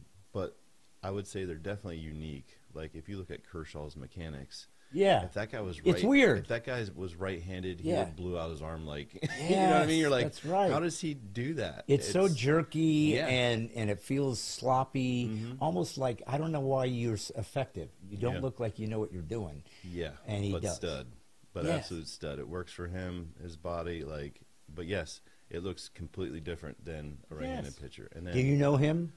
not personally. You met him? No. Never met Nolan Ryan? Nah, I've been in the same room with Nolan Ryan, but Okay. when he was much older. Okay, I'm just curious. So, Well, yeah. listen, this has been a great kind of lead up to probably the story that's more interesting to you now in your life, and we don't want to forget your history. It all had a purpose, Yeah. and everything that had happened to you, and something did happen Yeah. to you that moved on. I don't want to try to set that up. That'll be up to you, but I don't know if it was a direct result of you were a pitcher and then something happened, or if this happened later. But why don't you quickly tell us kind of the challenge that kind of launched you into the new phase in your life because of something you had to Yeah. overcome? So as I was saying, like when you get called up to the big leagues, you know, all these other doors open, and you know, so I kind of, growing up, never drank, never really got into drugs or anything like that, and then get called up to the big leagues, and you know, the first car you get into is with a guy, and he just reaches in the back, grabs a cooler of beer, psh, here you go, kid, like you made it type thing. And then next thing you know, oh, I guess this is what everybody does. Yeah. Especially growing up in Dillsburg, Pennsylvania. You know, you're introduced to all these other guys that have different cultures, different backgrounds, that maybe they drank in high school and now or they dip, you know, try that. Listen, throw up everywhere. Like just, you know, it was kind of just sensory overload, and trying to take everything in. And then still trying to be a professional athlete, which isn't easy. So 2007, I had Tommy John with Atlanta. So then that just started like my drinking more. Just out of like depression, you mean? Like you were just... So drinking after games kind of became a thing, just because at that level, your brain doesn't really shut off after a game, especially if you don't have a good game, or even if it's a good game, you want to celebrate. If it's a bad game, you want to forget about it. Yeah. So you start to like medicate with that, and then before you know it, you know, that leads to decisions to where anxiety, depression start to build up. So to fight that, you just drink more. Always never feeling good enough, you know. And that just snowballed, kept going, and then 2009, I was out of options. So you have a certain amount of options that you can be sent down and back up, where they still can maintain you. The team can have your rights. And so I was out of options. So if they sent me down, I was going to have to be paid pretty much like big league salary to be sent down. Well, they were putting Tom Glavine back on the roster, so I got released because I was just coming back from Tommy John. J.J. Piccolo was my scout, and Dayton Moore was the GM of Kansas City. They were both with the Braves when I was there, so they knew about me, and I ended up going to Kansas City and getting a chance there. Started in Double-A, so, you know, after being at the big league level and stuff, going to like that is humbling. Yeah. So it kind of refired me to be a mentor to the younger guys, because that's what I had with the Braves with Tim, was, you know, trying to help them, take care of them, be a leader. And I ended up getting back to the big leagues from AA at the end of that September. And then through some really awesome games at the end of the year. And then the next year with Kansas City, got sent down, I think it was the day before the season in Kansas City. They went with a left-handed pitcher instead of they wanted one more lefty instead of so that was another roller coaster year. And it was in Omaha, was their AAA. So it was fun to play there in that league. But drinking is, I'm 6 to 24 beers every night. Wow. So being competitive and then also getting into alcohol and that kind of stuff is not good because you start to like, oh, I can drink more than you type thing. So, and I'm kind of a big guy, so it wasn't very hard for me to drink like a case of beer. Yeah. And it wasn't like, so from 2015 or 2005 to 2015, I probably had 1 month in those 10 years where I didn't have an alcoholic beverage. So I was a functioning alcoholic. Yeah. And went to Kansas City. Those 2 years, I would play winter ball in the wintertime. So Puerto Rico had a team, 2008. I played there for the Arecibo Lobos. Then I played in Venezuela for the Magallanes Navegantes. And I ended up throwing a no-hitter there. And when I did that, there was a Japanese scout and a South Korea scout there and all that stuff. And I was on the roller coaster ride in the States, and I got an offer to go over to Japan. So, which isn't bad anymore. I mean, I think back in the day, it was almost like, this is your consolation prize for being in the major football. But they pay pretty good now. It's a decent league. Oh, yeah. They're pretty obviously at a level of skill that we didn't. I mean, with an Ichiro and he's going to be the first Hall of Famer ever from Japan, but should be. Otani now. Yeah. Like, oh my God. You can do it all. Babe Ruth guy, base pitches and hits. Yeah. And is that difficult because you just don't get to hit enough? Well, of course he gets to play position, so he can play every day. But I guess the problem is it's so precise to hit at that level that if you only get to hit every 4 games, you just not your chops are going to be weak because I don't get to do it as often, I guess. Yeah. He that guy's special. Yeah. But Japan, going over there was a breath of fresh air because it was guaranteed contract, and they drive on the other side of the road there, and they play in domes a lot. So sometimes you'd get back and you'd be driving out of the dome and it'd be late or whatever, and you'd be like, "Oh, where am I?" And you have to get on the right side of the road. Everybody tried to kill me. Yeah. So, but it was a lot. It was a good experience. Wife and family were over there. That's fun. But I guess. Yeah, they don't dip over there, so they smoke cigarettes. Okay. And I was actually over there the year of the tsunami that happened. They don't, as in it's not their tradition, or they won't even let you do it. Well, like, you can't get it unless you go to, like, a military base. Oh. But, like, the packs of cigarettes were, like, $2 I instead of, gotcha. like, $7. So that, like, introduced smoking. Okay. Because, like, they actually have a break at the 5th inning where the umpires and the hitter, everybody smokes cigarettes. Like, everybody. That's great. And, like, so you're in the locker room, and it's just, like, a fireball of smoke. Like, they have smoke rooms now with, like, these machines, but it just reeks in there. But, yeah, like, the 5th inning is a 5-minute break that I wasn't used to. Yeah. And the umpires and everybody go just throw a lung dart down. That's crazy. Wow. So you are still a professional baseball player. Now an international professional. Played there. We actually won the Asian series over there. So I got like a World Series ring for Asia. That's cool. With them, which was it was awesome. But I just spent 1 year there, then went to South Korea and played with the Kia Tigers, and that was more. The fans in other countries are a lot different than the fans in the States. Like in Venezuela, they're nuts. Like, it's awesome. It is loudness all the time. It's not, like in the States, it's like, oh, quiet when the pitcher's going to pitch. It isn't like that anywhere else. So that was something that kind of was different but awesome. The way the fans would interact with the game. Like, they loved it, they have these boom tubes that they're Oh, just yeah. always getting hit. They have like a chant for every single player when they come up to bat or whatever, and the whole stadium will be singing it. Cheerleaders on top of the dugout type thing. So that was definitely different. And in the domes in Japan, it was so loud. But in South Korea, Japan was more like military baseball.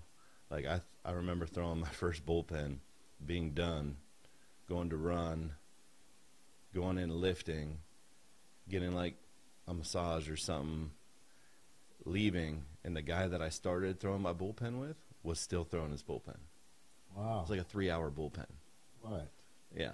So a different way of managing how they Yeah. made their athletes do what they do, Mm. which might be superior, right? I Yeah. mean, maybe if they're not having arm injuries or Right. whatever, then maybe they're onto something. Yeah. I mean, And they are built different, like from okay. as far as like their muscle tissue and their bodies, you know, For Koreans in general, or Asians, I would say. Yeah. So, you know, you see American guys and they're like big, and some of these guys aren't big, but like they can repeat the same action over and over and over again without getting hurt. They're more like lean and cut kind of, as and the opposed food, to you know, just the thick. food doesn't have, the food's amazing. Yeah. Like it, you know, when I came back to the States and I would eat like pizza for the first time, I'd be like, I couldn't No, even we're the worst eaters in I the couldn't world. even eat a piece. Nah, we're you know what I terrible. mean? Like it was, the food is so much different, so much cleaner. Yes, we're so unhealthy in the United States. No, we are. I mean, yeah, I no, learned we that. are, I yeah. have a cholesterol thing, and so I had to change my diet. And if you actually try to eat healthy, it's hard. Well, and it costs way more to eat exactly. healthy. Yeah, Like it it's like does. if you go to get healthy food here, it's like it's super expensive. Well, let's talk about health, because you ended up, I guess, somewhere in the midst of all this in an accident. And that kind of changed, I guess, everything for you in ways that you couldn't have anticipated. So you can tell us a little bit about that. Yep. So I got to a point in my life where I thought I had everything that you're supposed to acquire, you know, if you're living for yourself in the world. I had 15 cars. I had a house. I had 2 3-wheelers, 2 4-wheelers, 2 mopeds, 2 dual sport bikes. I could never get a crotch rocket because. Did you buy anything for your wife? Did she get any steak knives, something? Yep. The house, you know, the house, and then, you know, money saved up for the kids to go to school. So like, you know, I had, this is my life. This is, but I got to a point where I started to, I was empty. Like it was just rinse and repeat. Party, go to sleep, wake up, go play baseball. Start to feel better around like the 7th inning because of being hungover, and then be like, what are we doing? Going to party, and going back. So it was like rinse and repeat, the same thing. Had all this stuff, and it like wasn't happy, and so started to question God and be like, you know, what is my purpose? Grew up in church, you know, but it was one of those things where you go. So you always consider yourself a Christian, though? Oh yeah, I was the worst Christian ever for the Yeah. longest time, because I would say I was a Christian. I'm just off the path. I'm a Christian. I'm just off God the will path. give me grace, though. That's what Jesus is all about. Well, I mean, thank God he's such a merciful Listen, God. I had you a know? prodigal journey early in. I grew up in the church, and sometimes that's a double-edged sword, because you know God for a long time, but it's almost like you're like, I don't know, what else is out there? I never got a chance to taste, you know, the forbidden fruit. And the truth is, the forbidden fruit tastes good, or you wouldn't want it. You're not addicted because you hate drinking. You're addicted because I like the feeling. Yeah. There's a value to it. It's dark. It's not going to heal you. It's going to destroy you. But it works for a second. Yeah. Or you wouldn't do it. And so it's a false sense of peace. When in fact what you're really trying to do is fill a space that isn't being fed. But you believed you're a Christian. You were obviously allowing the world's take on how to get through life as your impetus to get through things. You got used to it. Subtle, casual compromises along the way that ended up becoming your lifestyle. You probably didn't even notice or seeing it, or maybe you talked yourself out or convinced yourself you were in good shape. Oh yeah.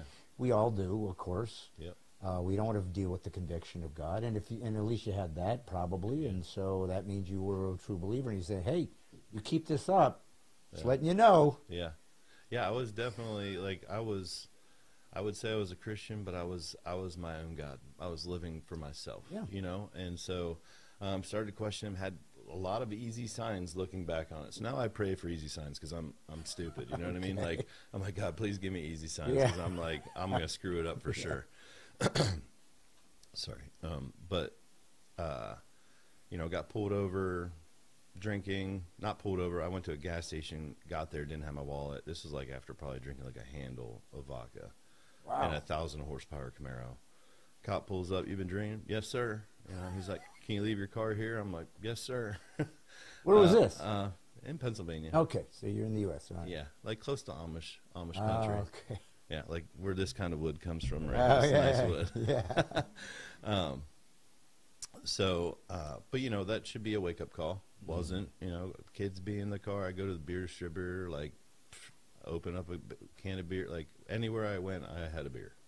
And so was questioning God, and then one day got back from playing and took one of the bikes out to run it. It wasn't running right because it had sat the whole year while I was playing. And it's carbureted. It was an older bike, and there's now looking back on it, there's two carburetors in that bike, one for like around idle and one for like when you're ripping it. And so I took it out and I was running it hard, and it started to clean up and stop like sputtering, and it was running good. I got to a parking lot, which would be like a Publix and like a CVS like on the side of it, and but it was Giant and a Rite Aid. You know, it's just different names, but the same kind of style as what's down here. And got to the parking lot and was like, should I go to McDonald's or should I go home? I was like, I'll go home. Turned, looked down, saw 2 mile an hour, and but the bike stalled because it was the lower jet, and that one was still gummed up. Well, when it stalled, it locked. I was going so slow that the tire just locked, and I wasn't ready to pull in the clutch because I wasn't planning on the bike turning off, and it just kicked me off to the side. I put my leg down, it snapped in half. Wow. So there I am trying to pick up the bike, and I couldn't get it picked up, and I looked down and like my leg is out to the side.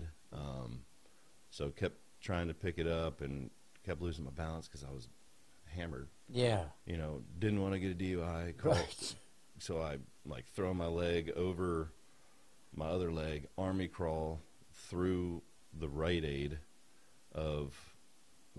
through the drive-through of the Rite Aid to back behind like a dumpster. Call my wife. I was like, hey, like I said like my leg's off or something. Come get me. My leg's off. Yeah. And she grabs the kids, comes to get me. She's there within like 7 minutes. The store was just right up from the house. Comes to get me, and I get up, hop into the car, and like my legs just flapping. And call my buddy that's a tow truck driver. Rest in peace, he's no longer with us. Colson. He went, got the bike, you know, and for nobody to even see any of that is crazy. You know what I mean? There's usually always somebody around or something that would see something like that. Sure. So I think it was, you know, some prevenient grace right there. Because had any of that kind of stuff happened, it'd probably make it a lot more difficult to try and do what I'm doing now. But that's why I want to share what I've been through, is because, you know, I always had people trying to tell me, like, hey, you need to chill out or you need to do this, but I knew it was best for me, right? And I didn't want to listen to them. And I quickly found out that I should have probably listened to them and had a better foundation and priority. But like I said, my priority was myself. So I go to the hospital. They can't operate on me because I'm like 4 times the legal limit or something. So I'm sitting there with a broken leg, just like thinking about everything. And they put a rod in when they finally could operate, and it was gonna be like 6 weeks. So I was like, I'll get back, you know. 6 weeks go by, my leg's in a lot of pain, and I go in and I'm like, in a lot of pain, and then they're like, oh, nothing's wrong. Like, they check my blood, all that stuff. Nothing's wrong. Okay. Like, I was like, maybe I'm just being a wuss. Like, I've never broke a leg before. I had Tommy John, like, so I know, you know, rehab and all that kind of stuff, what you have to do to get back, and the amount of pain that I was in, thinking, like, you're going to break my arm. They're like, nope, we're good. And they just, like, start to straighten it out, like, after it's not wanting to straighten out. But range of motion's key. So they're like, we got to get this thing straight. And they're yanking on it. So I'm like, well, maybe I've never broken a leg. Maybe this is just what it, so I kind of just dealt with it. Go back in probably like a couple weeks later in a lot of pain. And they're like, okay, so they go in, I go into the hospital, and they put like this sponge thing in and drain it. I'm in there for like a week. Blood still doesn't show infection. They're like, it's not infected. So that goes on for 5 or 6 surgeries. They go in, I go in, they drain it out. I'd be in the hospital for like a week, go home. It'd be good for about 2 weeks, start to like swell back up, get super painful. I saw other doctors that were in the same clinic type thing, and they were like, I think that rod needs to come out, but like your blood doesn't show infection. And so then I got basically accused of just wanting more pain medicine. You know, even accused my wife of, you just want more pain medicine. And I'm like, no, like I'm in pain. Like I can usually deal with pain pretty good. I hit a lot of pain as a child, like when I was a child, because like I show up with like bruises, and they'd be like, what'd you do? And they're like, I know if I said what I did, that I would be getting in more bruises, you know, or more punished for doing something stupid. So I'd just be like, oh, I don't know what I did. So I got really good at blocking out pain. Went to Hershey Medical Center, which is like where Hershey candy bars are from. The doctor there basically looked at the x-ray and was like, rod's got to come out tomorrow, or you're going to lose your leg if you didn't already. And I was like, what? I was, and you know, this whole time I kind of knew something was going on because of the pain I was in.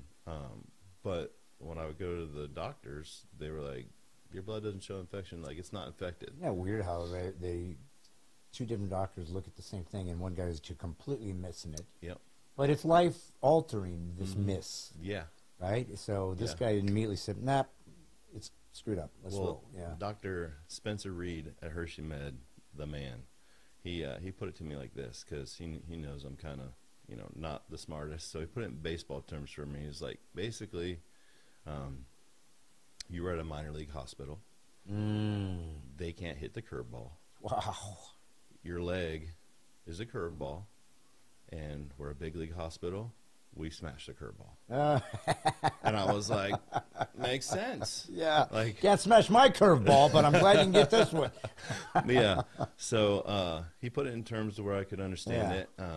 So emergency, that was my birthday that I went to the doctor to see him. So I found out on my birthday that surgery 7 was going to be taking the rod back out.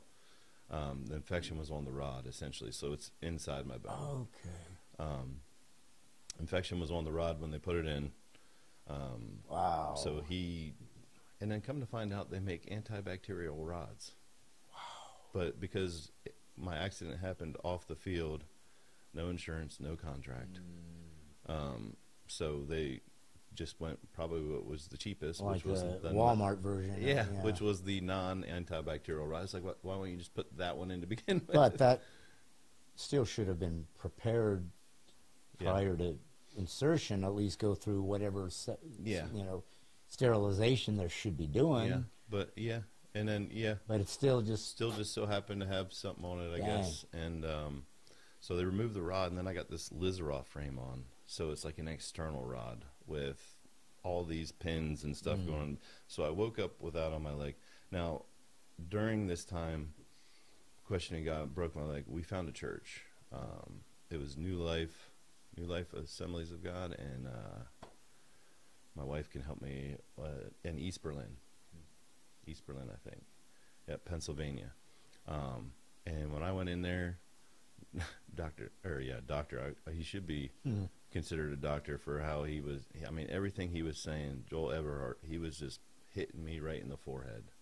Like, do you have stuff to store stuff, like, because you have all this stuff? And I'm just like,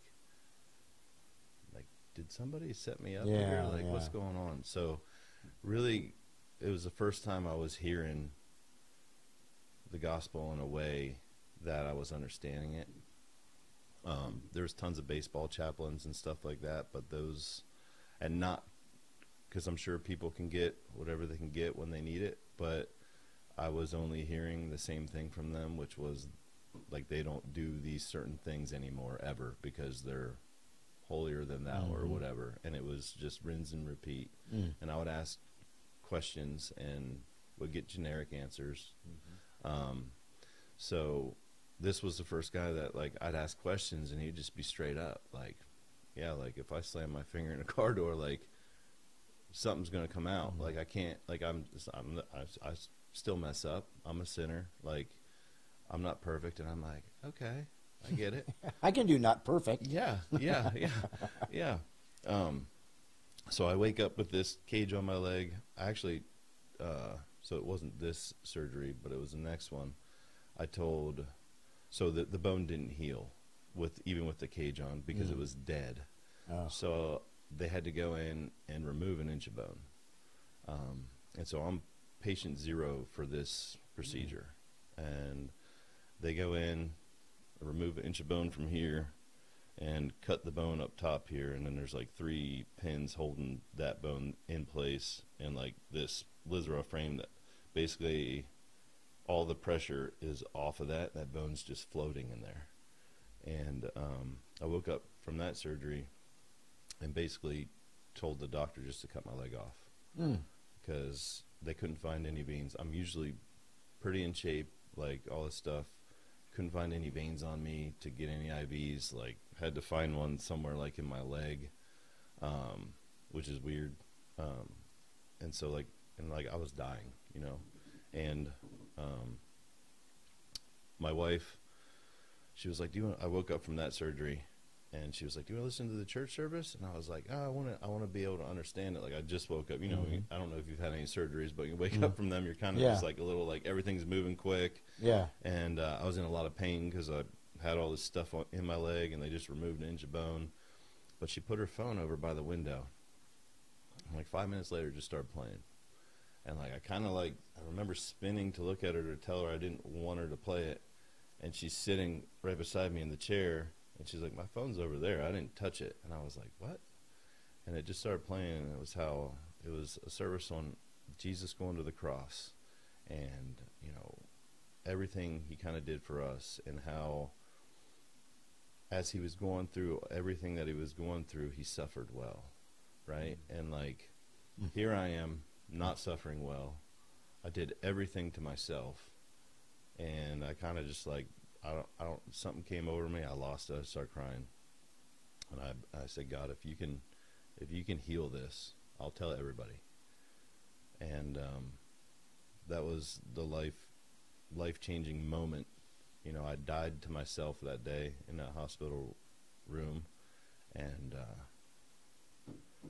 started to live for God after that, and tell everybody. Like, my whole demeanor changed. Like, I'm going around with this cage on, and before I'd be like, why me type thing, and then it became like, now I started to see all this different stuff. Like, I needed to be grateful because, like, I still had my leg, and there's people that are coming in without their leg on. There's people that are coming in way worse situations than I was in.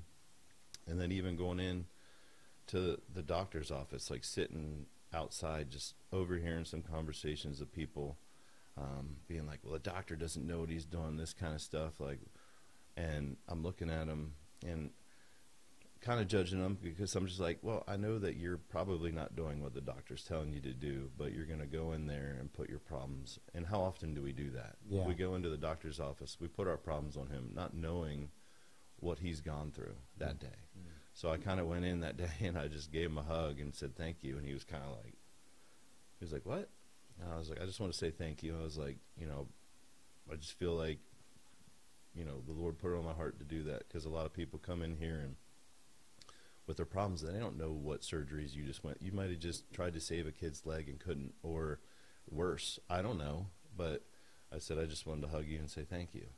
And that was awesome. I thought, you know, my purpose after my accident was kind of, after coming to God, was he was going to use me to get back to baseball, to kind of go present it on that table. So it ended up being 14 surgeries in 2 years. I had that cage on my leg for 2 years. Regrew the whole inch of bone. There was like, there were studies. So they actually paid me to study my leg, which I think was just released last year, which I want. So nobody had ever created that technique, or they had done it, but they weren't sure if it was panning out, and you are almost like a proof of concept, or did something happen that shouldn't have happened? They're like I was stunned. like the prime candidate for testing to see, I guess, if this procedure would work to the extent that what it was going to have to work at. Like as far as... So this was extreme version of this technique, and suddenly it's panning out for you. Yes. Nice. So, you know, they'd hook all... There'd be like 15 people in like the hospital room with me hooking all sorts of stuff up, and then I'd have to walk. And it was basically showing what was going through my leg and what was going through the bone. I didn't even know bone could do that. So there's a gap, and it literally will just re-go. Yeah, so like these 3 pins, so if you they cut the inch of bone out here, these 3 pins, I'd click this clicker 3 times a day. So I had to have a PICC line put into my heart too, because the antibiotics I was on would just destroy your regular veins.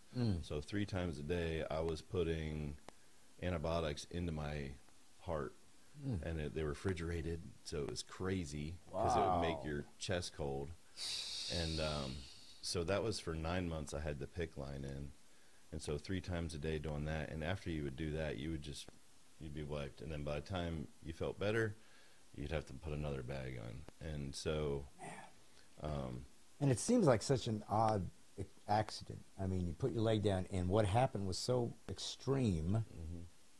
As opposed to, you know, I was going 60 and I flew off and hit a guardrail. But I just put my foot down, and then I ended up with 2 years of... Well, I mean, God knew what I needed. Yeah. He knew I needed that. So he did this to you. It sounds like I'm blaming God. But obviously he's integrated into our life. There's no accidents, just providence. He's involved. There's purpose. There's reason. You know, I've always believed, no, I can't say I've always believed, but I've learned that when we go through pain, which we all do, it's an honor. Like God says, if you're one of his, and maybe he's using it to bring people to Christ, but let's say you're a believer like you. I think what he's saying is, I'm going to trust you with this pain. Because A, I know you're going to get through it. B, I know what you're going to learn on the way out. And C, it's your crucifixion. I'm going to crucify you for 2 years. You're going to be pulled down from the cross. You're going to die. You're going to be resurrected. And your story, your healing, your experience, your history is going to heal thousands and thousands of other people, because that's what the cross is. One death, one resurrection, trillions of people saved. And he says, now it's your turn. So tell me, you know, what do you feel the spiritual lesson is, but more maybe equally important? And what is it that God is saying, now it's your turn to pass this on? What does that become? Has it become a ministry for you? Has it become just simply the way you live your life now? Or is there something even more unique that has come out of this that you feel makes sense now that you're on this side of it, as to what your purpose is moving forward? Well, I think he knows all of our hearts, and he doesn't give us any more than we can handle. And I think, you know, sometimes when bad stuff happens, like people, they do want to blame God or whatever, but there's usually a lesson to be learned in there. And if you can get through it and put your faith in him, the rewards and blessings that come after that pain or that trial or whatever you're going through, if you have resilience and you lean on him, not your own understanding. Like, God plays the long game. He doesn't play the short game, and we're all about shortcuts, right? We want to take this pill that makes us skinny, like all this stuff, like just do the work type thing, and so God knew exactly what I needed for me to never want to go down that path again. And, It seems a little over the top. I think it's exactly what I needed. You know, I mean. Well, I mean, I'm just saying, I'm trying to Yeah. be human for a second and Yeah, say, yeah. God, seriously? I mean, 6 months maybe, but come on. Yeah, You know? I know for a fact that if it would have been 6 weeks and I healed, I would have been back to doing the same thing. I know that if I didn't go through everything that I had to go through with the PIC line, with dumping that stuff into my heart, with feeling like I was dying, being, you know, on blood thinners that weren't really regulated, knowing that I could have got a blood clot, all this kind of stuff, which is kind of funny too, because they're like, it's like they found that out, that the blood thinners like was not right, and then it's like, had I died, like there was a case, but because I didn't die, it was like when you run a stop sign and there's not a cop. Yeah. Like, you know what I mean? Right. Like it was just like, I was like, oh well, you're still alive, so you're good. So, but during the 2 years, I mean, were there moments where you just were like, God, I'm done with this. This ain't right. This is unfair. Or do you feel like kind of off the get-go, something had changed and you started accepting it? Or did you have moments where you're just like, come on, this ain't right? Well, up until that surgery where I told God that I would tell everybody, and I heard that suffering, you know, and how he suffered well. Ever since that point, I made it an obligation to myself to suffer well. So like From the whole time, from surgery, you had already made that decision. from surgery 8 on. Okay. I was like, even though this cage is on my leg, like there's a lot worse stuff out there. Yeah. And like, so I started to try and put myself in other people's shoes more. Yeah. And not make it so much about me. And you know, everywhere I would go, I would start to share. And then I actually called Tim. So during all that time in the hospital, I will say this as well. All the people that I became friends with, and I admittedly became out of this, like that I thought were cool and that I wanted to hang out with, that I put like these worldly people above family, all this kind of stuff. Whenever something goes down like that, that's compromising to what they're going to be able to receive from you again, they will scatter like cockroaches. You know, you think that they love you or that they're there for you, but they're not. They're there for what you have, to use you, and all that kind of stuff. So that being said, all those surgeries I went through, the only people that were there really were my wife and my kids. And God. God never left me either. Yeah. Well, so there's people right now watching this, and they're saying, no, it ain't right. If this is what God's all about, I'm not interested. I don't think that I should have to endure that. And sure, you got healed, but cancer's still here. I'm still eating it, so I don't know, you know. And they're saying, I didn't get your answer. I didn't. So tell them what you would say to them to hang on and to sort of encourage them as to whatever they are dealing with and why you believe it's still worth hanging on to God because he still has an answer they need. Yeah, I mean, obviously me getting what I asked for is a lot different circumstances than a lot of people. But no, I know people that, you know, blame God for maybe their kid was taken from them, you know, and that's a hard thing to kind of go through. But I would say, like, there's things that can be, everybody has a testimony, and if we can get over blaming God for those type situations and circumstances, if we can lean on him and be able to share how it affected you and how you put your faith in him, you'll start to see the rewards. Like every time I do stuff that God calls me to do, which gets a little bit more uncomfortable every time, but every time you do it, you know, you get scared and you want to run away and you want to go back to the old you that could self-medicate and all that stuff. But if you push through and you persevere through it, the blessings and the rewards that you'll see, that your eyes are open to, are amazing. amazing. There's a lot of parents out there that go through the same thing that you went through, or there's a lot of families that have dealt with cancer, where they lose a loved one. And if you could share how it affected you and how you stayed true to the Lord and had your faith in him, you'll see that, there's a lot of benefit to helping other people and love, and like he'll bring people into your life that you would never think that could be possible. And he'll use you to be his hands and feet. And, that's what I want to do. And like I said, I thought it was for me to get back to the big leagues and be able to share everything and show people how I changed. But I called Tim, and when I told him I came to God, it was like the prodigal son story. You know what I mean? He was just like, oh, man, that's great. Yeah. Like, he knew what I was going through. Everything I acquired being the wrong steward of, all those cars, without contract, without insurance, because I still had to pay for all the surgeries. Everything that I planned out my life to be was given back. So anytime money got low, a car would sell. Anytime money got low, a car would sell. Money would be getting low. $500 would show up in the mailbox. No note, no nothing. Like, and you attribute that to God saying, I'm really here. I do have a purpose for your life. It's not always going to be exactly what you thought. But either you believe me or not, and this is more important to you than that stuff, but make a choice. It's me or it's your thoughts. But one of those you're going to have to choose, because that's where you're at. I mean, the discipline and the expectation to be a true believer, I think, has simply not been expected of American Christians. And I just think those days are over. God is simply saying, you better get all in. Yeah. Because this, either you believe me or don't. But if you do, act like it.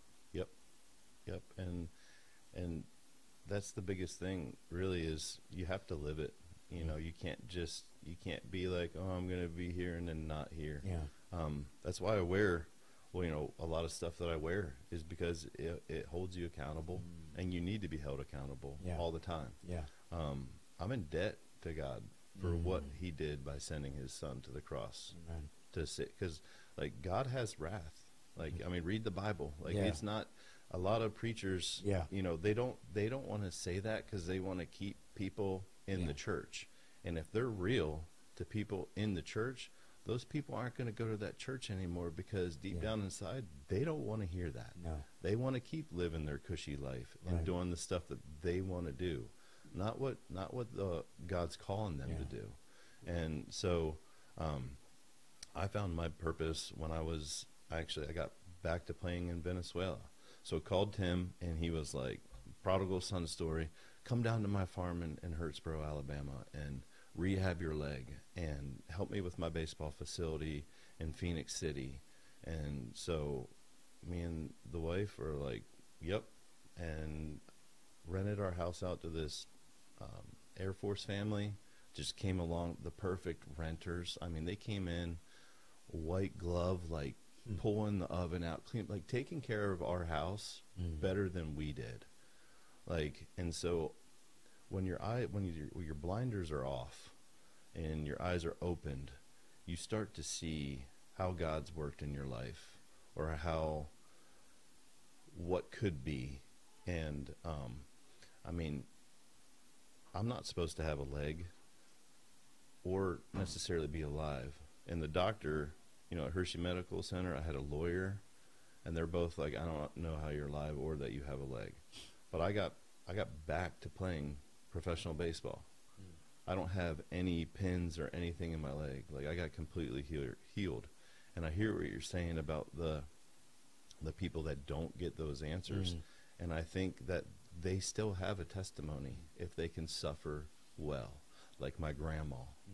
Like, she never lost her faith when she was hair's falling out, can't eat, chemo, bone cancer. My mom's having to take care of her. She's living with my uncle, like, and she just started, you could just see it, but she never once faltered, And I think that's what we have to remember, is that lean on not our own understanding. If we were supposed to understand God's purpose for everything, then it wouldn't be worth worshiping. Well, and I think maybe the most important aspect of that story is the hardest thing for the human is to be at peace when things are rough.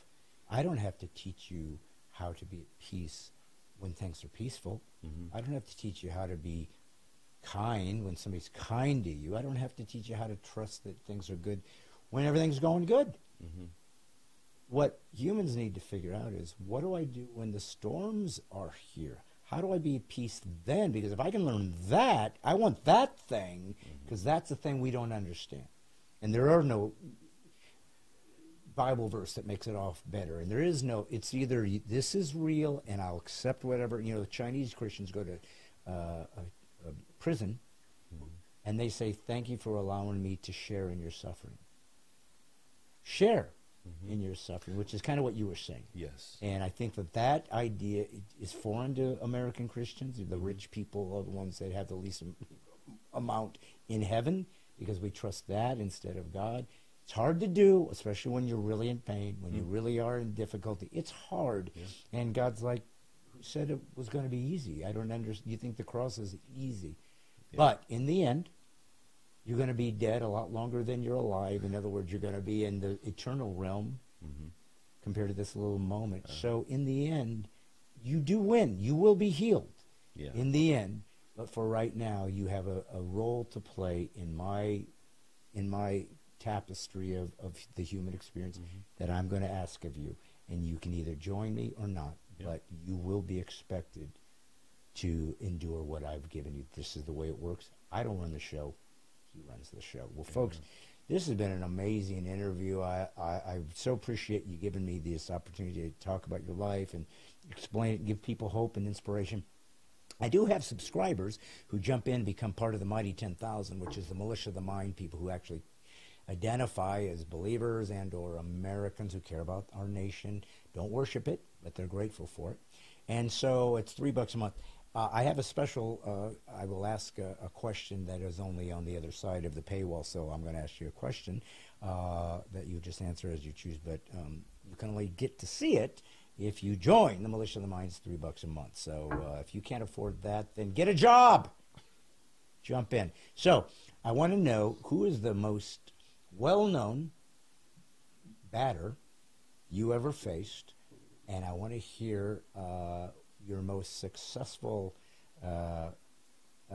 conclusion to somebody that we would all know and go, yeah, let me tell you the time I struck him out. You tell me your story, but I think it would be an interesting to think about what it must have been like when you're on that pitcher's mound, it's major leagues, and suddenly here comes whomever, and you're going, I can't believe I'm pitching to this guy right now. Yeah. Probably A-Rod. Okay. Yeah. Only because he was with the Yankees at that point? Yeah, he was with the Yankees, and I was with Kansas City. And I started the game, and I ended up getting Chevy Player of the Game that game. It was a really good game, and it was in New York. You were starter? Yeah. Okay. Yes, sir. Nice. And so it was in New York, but I got Chevy Player of the Game. So I don't know how it worked, because they ended up winning. But okay. But yeah, I got him out every time up to bat. But it was always, I'd get ahead and then I'd throw him a changeup. And the one time he was just running down the first baseline, and he yelled at me to throw me a fastball, and I was just like, why would I do that? Yeah. But it was kind of like one of those moments where it was just like, oh, that was. But I mean, a lot of respect for the guy, intimidating in the box. He's huge. He doesn't. Is he? Yeah, he's probably 6'5", 6'6", Okay. built. Yeah. So that was, and then David Ortiz. I could never get him out. I tried the changeup trick on him. No, he just drilled it. Yeah, okay. right out, every time. And then probably not to your question, but the purpose that I was getting at, when I went to Venezuela and got back to playing, a guy came down there. They only hire a couple players from the same, like from the States. You can't just stack a team. And the guy that came down there had a Pray First bracelet on. I was like, where'd you get that? He was like, oh, Church of the Highlands. I was like, no way, I go to Church of the Highlands. I go, what campus? He goes, Auburn campus. I was like, what? So that being said, we put our money together there, went out, had the clubhouse guy make 100 meals. It was like spaghetti meals. Wrote "God loves you" on top in Spanish, and went around. And when we saw kids digging through trash or whatever, we'd call them over to the bus or whatever. We'd pray for them and hand them a meal. And you know, some of these women that we give meals to, they'd be like, "Come here," and they'd go and they'd walk us, and right behind the curb, there's 2 babies sleeping, like on it. And so like that was a better feeling than throwing a no-hitter, getting drafted by the Braves. That was like, okay, this is the purpose. God's purpose for everybody is to love and to give back and to share what we go through, that we deal with, so that we're not doing it alone. If we try and do it alone, like, and we stay in our own head, like, you're going to get destroyed. That's where that's the devil's playground in there. So I just wanted to make sure I got that. No, that's beautiful. Who was the player? Is he somebody we know, or did he ever? Scott Schumann. He never made got it to the big. I think he's still actually trying to play and stuff. He throws really hard. I think he just had Tommy John a year and a half ago. But Jonathan Albadejo, he was with the Yankees, and he was the one that spoke Spanish and English. So he was the one that was doing all the talking while we kind of. So yeah, hats off to those guys for wanting to help. Well, and that was like, that's when I found out that, like, it's not about me doing this. There's a bigger story here. It's about me doing that. Well, and thank God for Tommy John. Yeah. Man, oh, man. Oh, yeah. I remember when he got that surgery. He was a Dodger. Yeah. So anyways, but crazy that took. So he had one of those miracles. And he was a Christian. Quite a Christian guy. So I don't know if he's still, I hope he's still alive, but I don't know. But anyways, Anthony Lerew, that was an amazing story. Thank you for spending time with us and just sort of telling people the most important story is the one that you have, because it's real. There's it's not a story about somebody. It's saying, here's what happened to me. Here's where I was. Here's where I went. Here's what God did. I don't know what to tell you, but this is how it really panned out in my life, and people can respect that because anecdotal. Folks, as I said, life is short. And God wins every time. If you don't believe in God, you need to, because it will give you some purpose and some peace, whether you understand it or not. More importantly, it'll give you a way to walk through the dark times, which drugs aren't going to work. They'll make you feel better, but they will not help or heal you. And that's what you're looking for. How do we actually get through this and come out the other side better than we were before? Hard to do, but God can do that. With something we learned, something that we're still learning. And so while we're here, the truth is this. Jesus is God. He came to earth as a human being, proved it. They wrote about him. People saw it. He did miraculous things to prove he wasn't a cult. Came back from the dead, and that's how you get to heaven, by believing on him. You don't have to believe that, but it's the truth. And that's all I have here on Stine Has Issues, is the truth. That's all I got left, is to leave a legacy. Folks, remember, if you're a Christ follower, you're the last truth tellers on earth. It's crucial that you not only don't apologize for your faith, but are very vocal about it, because if it's real, you need to tell folks. Amen. And that's just the way it's going to have to be. Remember, if they ever say you're politically incorrect, always say thank you for the compliment, because the last thing you want to be is someone who censors himself and his belief system for some Marxist nonsense that's destroying the West. Let's be Christians. Christianity created the West. Why don't we continue to follow up in that lineage and see if God will give us a third great awakening? I don't know if he will, but he does expect us to fight for it, because that's the God we serve. Be a warrior. It's okay. A warrior that stands for truth. The truth is enough to reach deep into people's hearts and tell them how to get to God. Remember, folks, this is God's comic, Brad Stine, on Stine Has Issues. Always trying to bring you the most interesting guests I can, and I'm doing what I always do. I'm just putting the woke back to sleep. See you next Monday. Thanks again, Anthony. Thank you.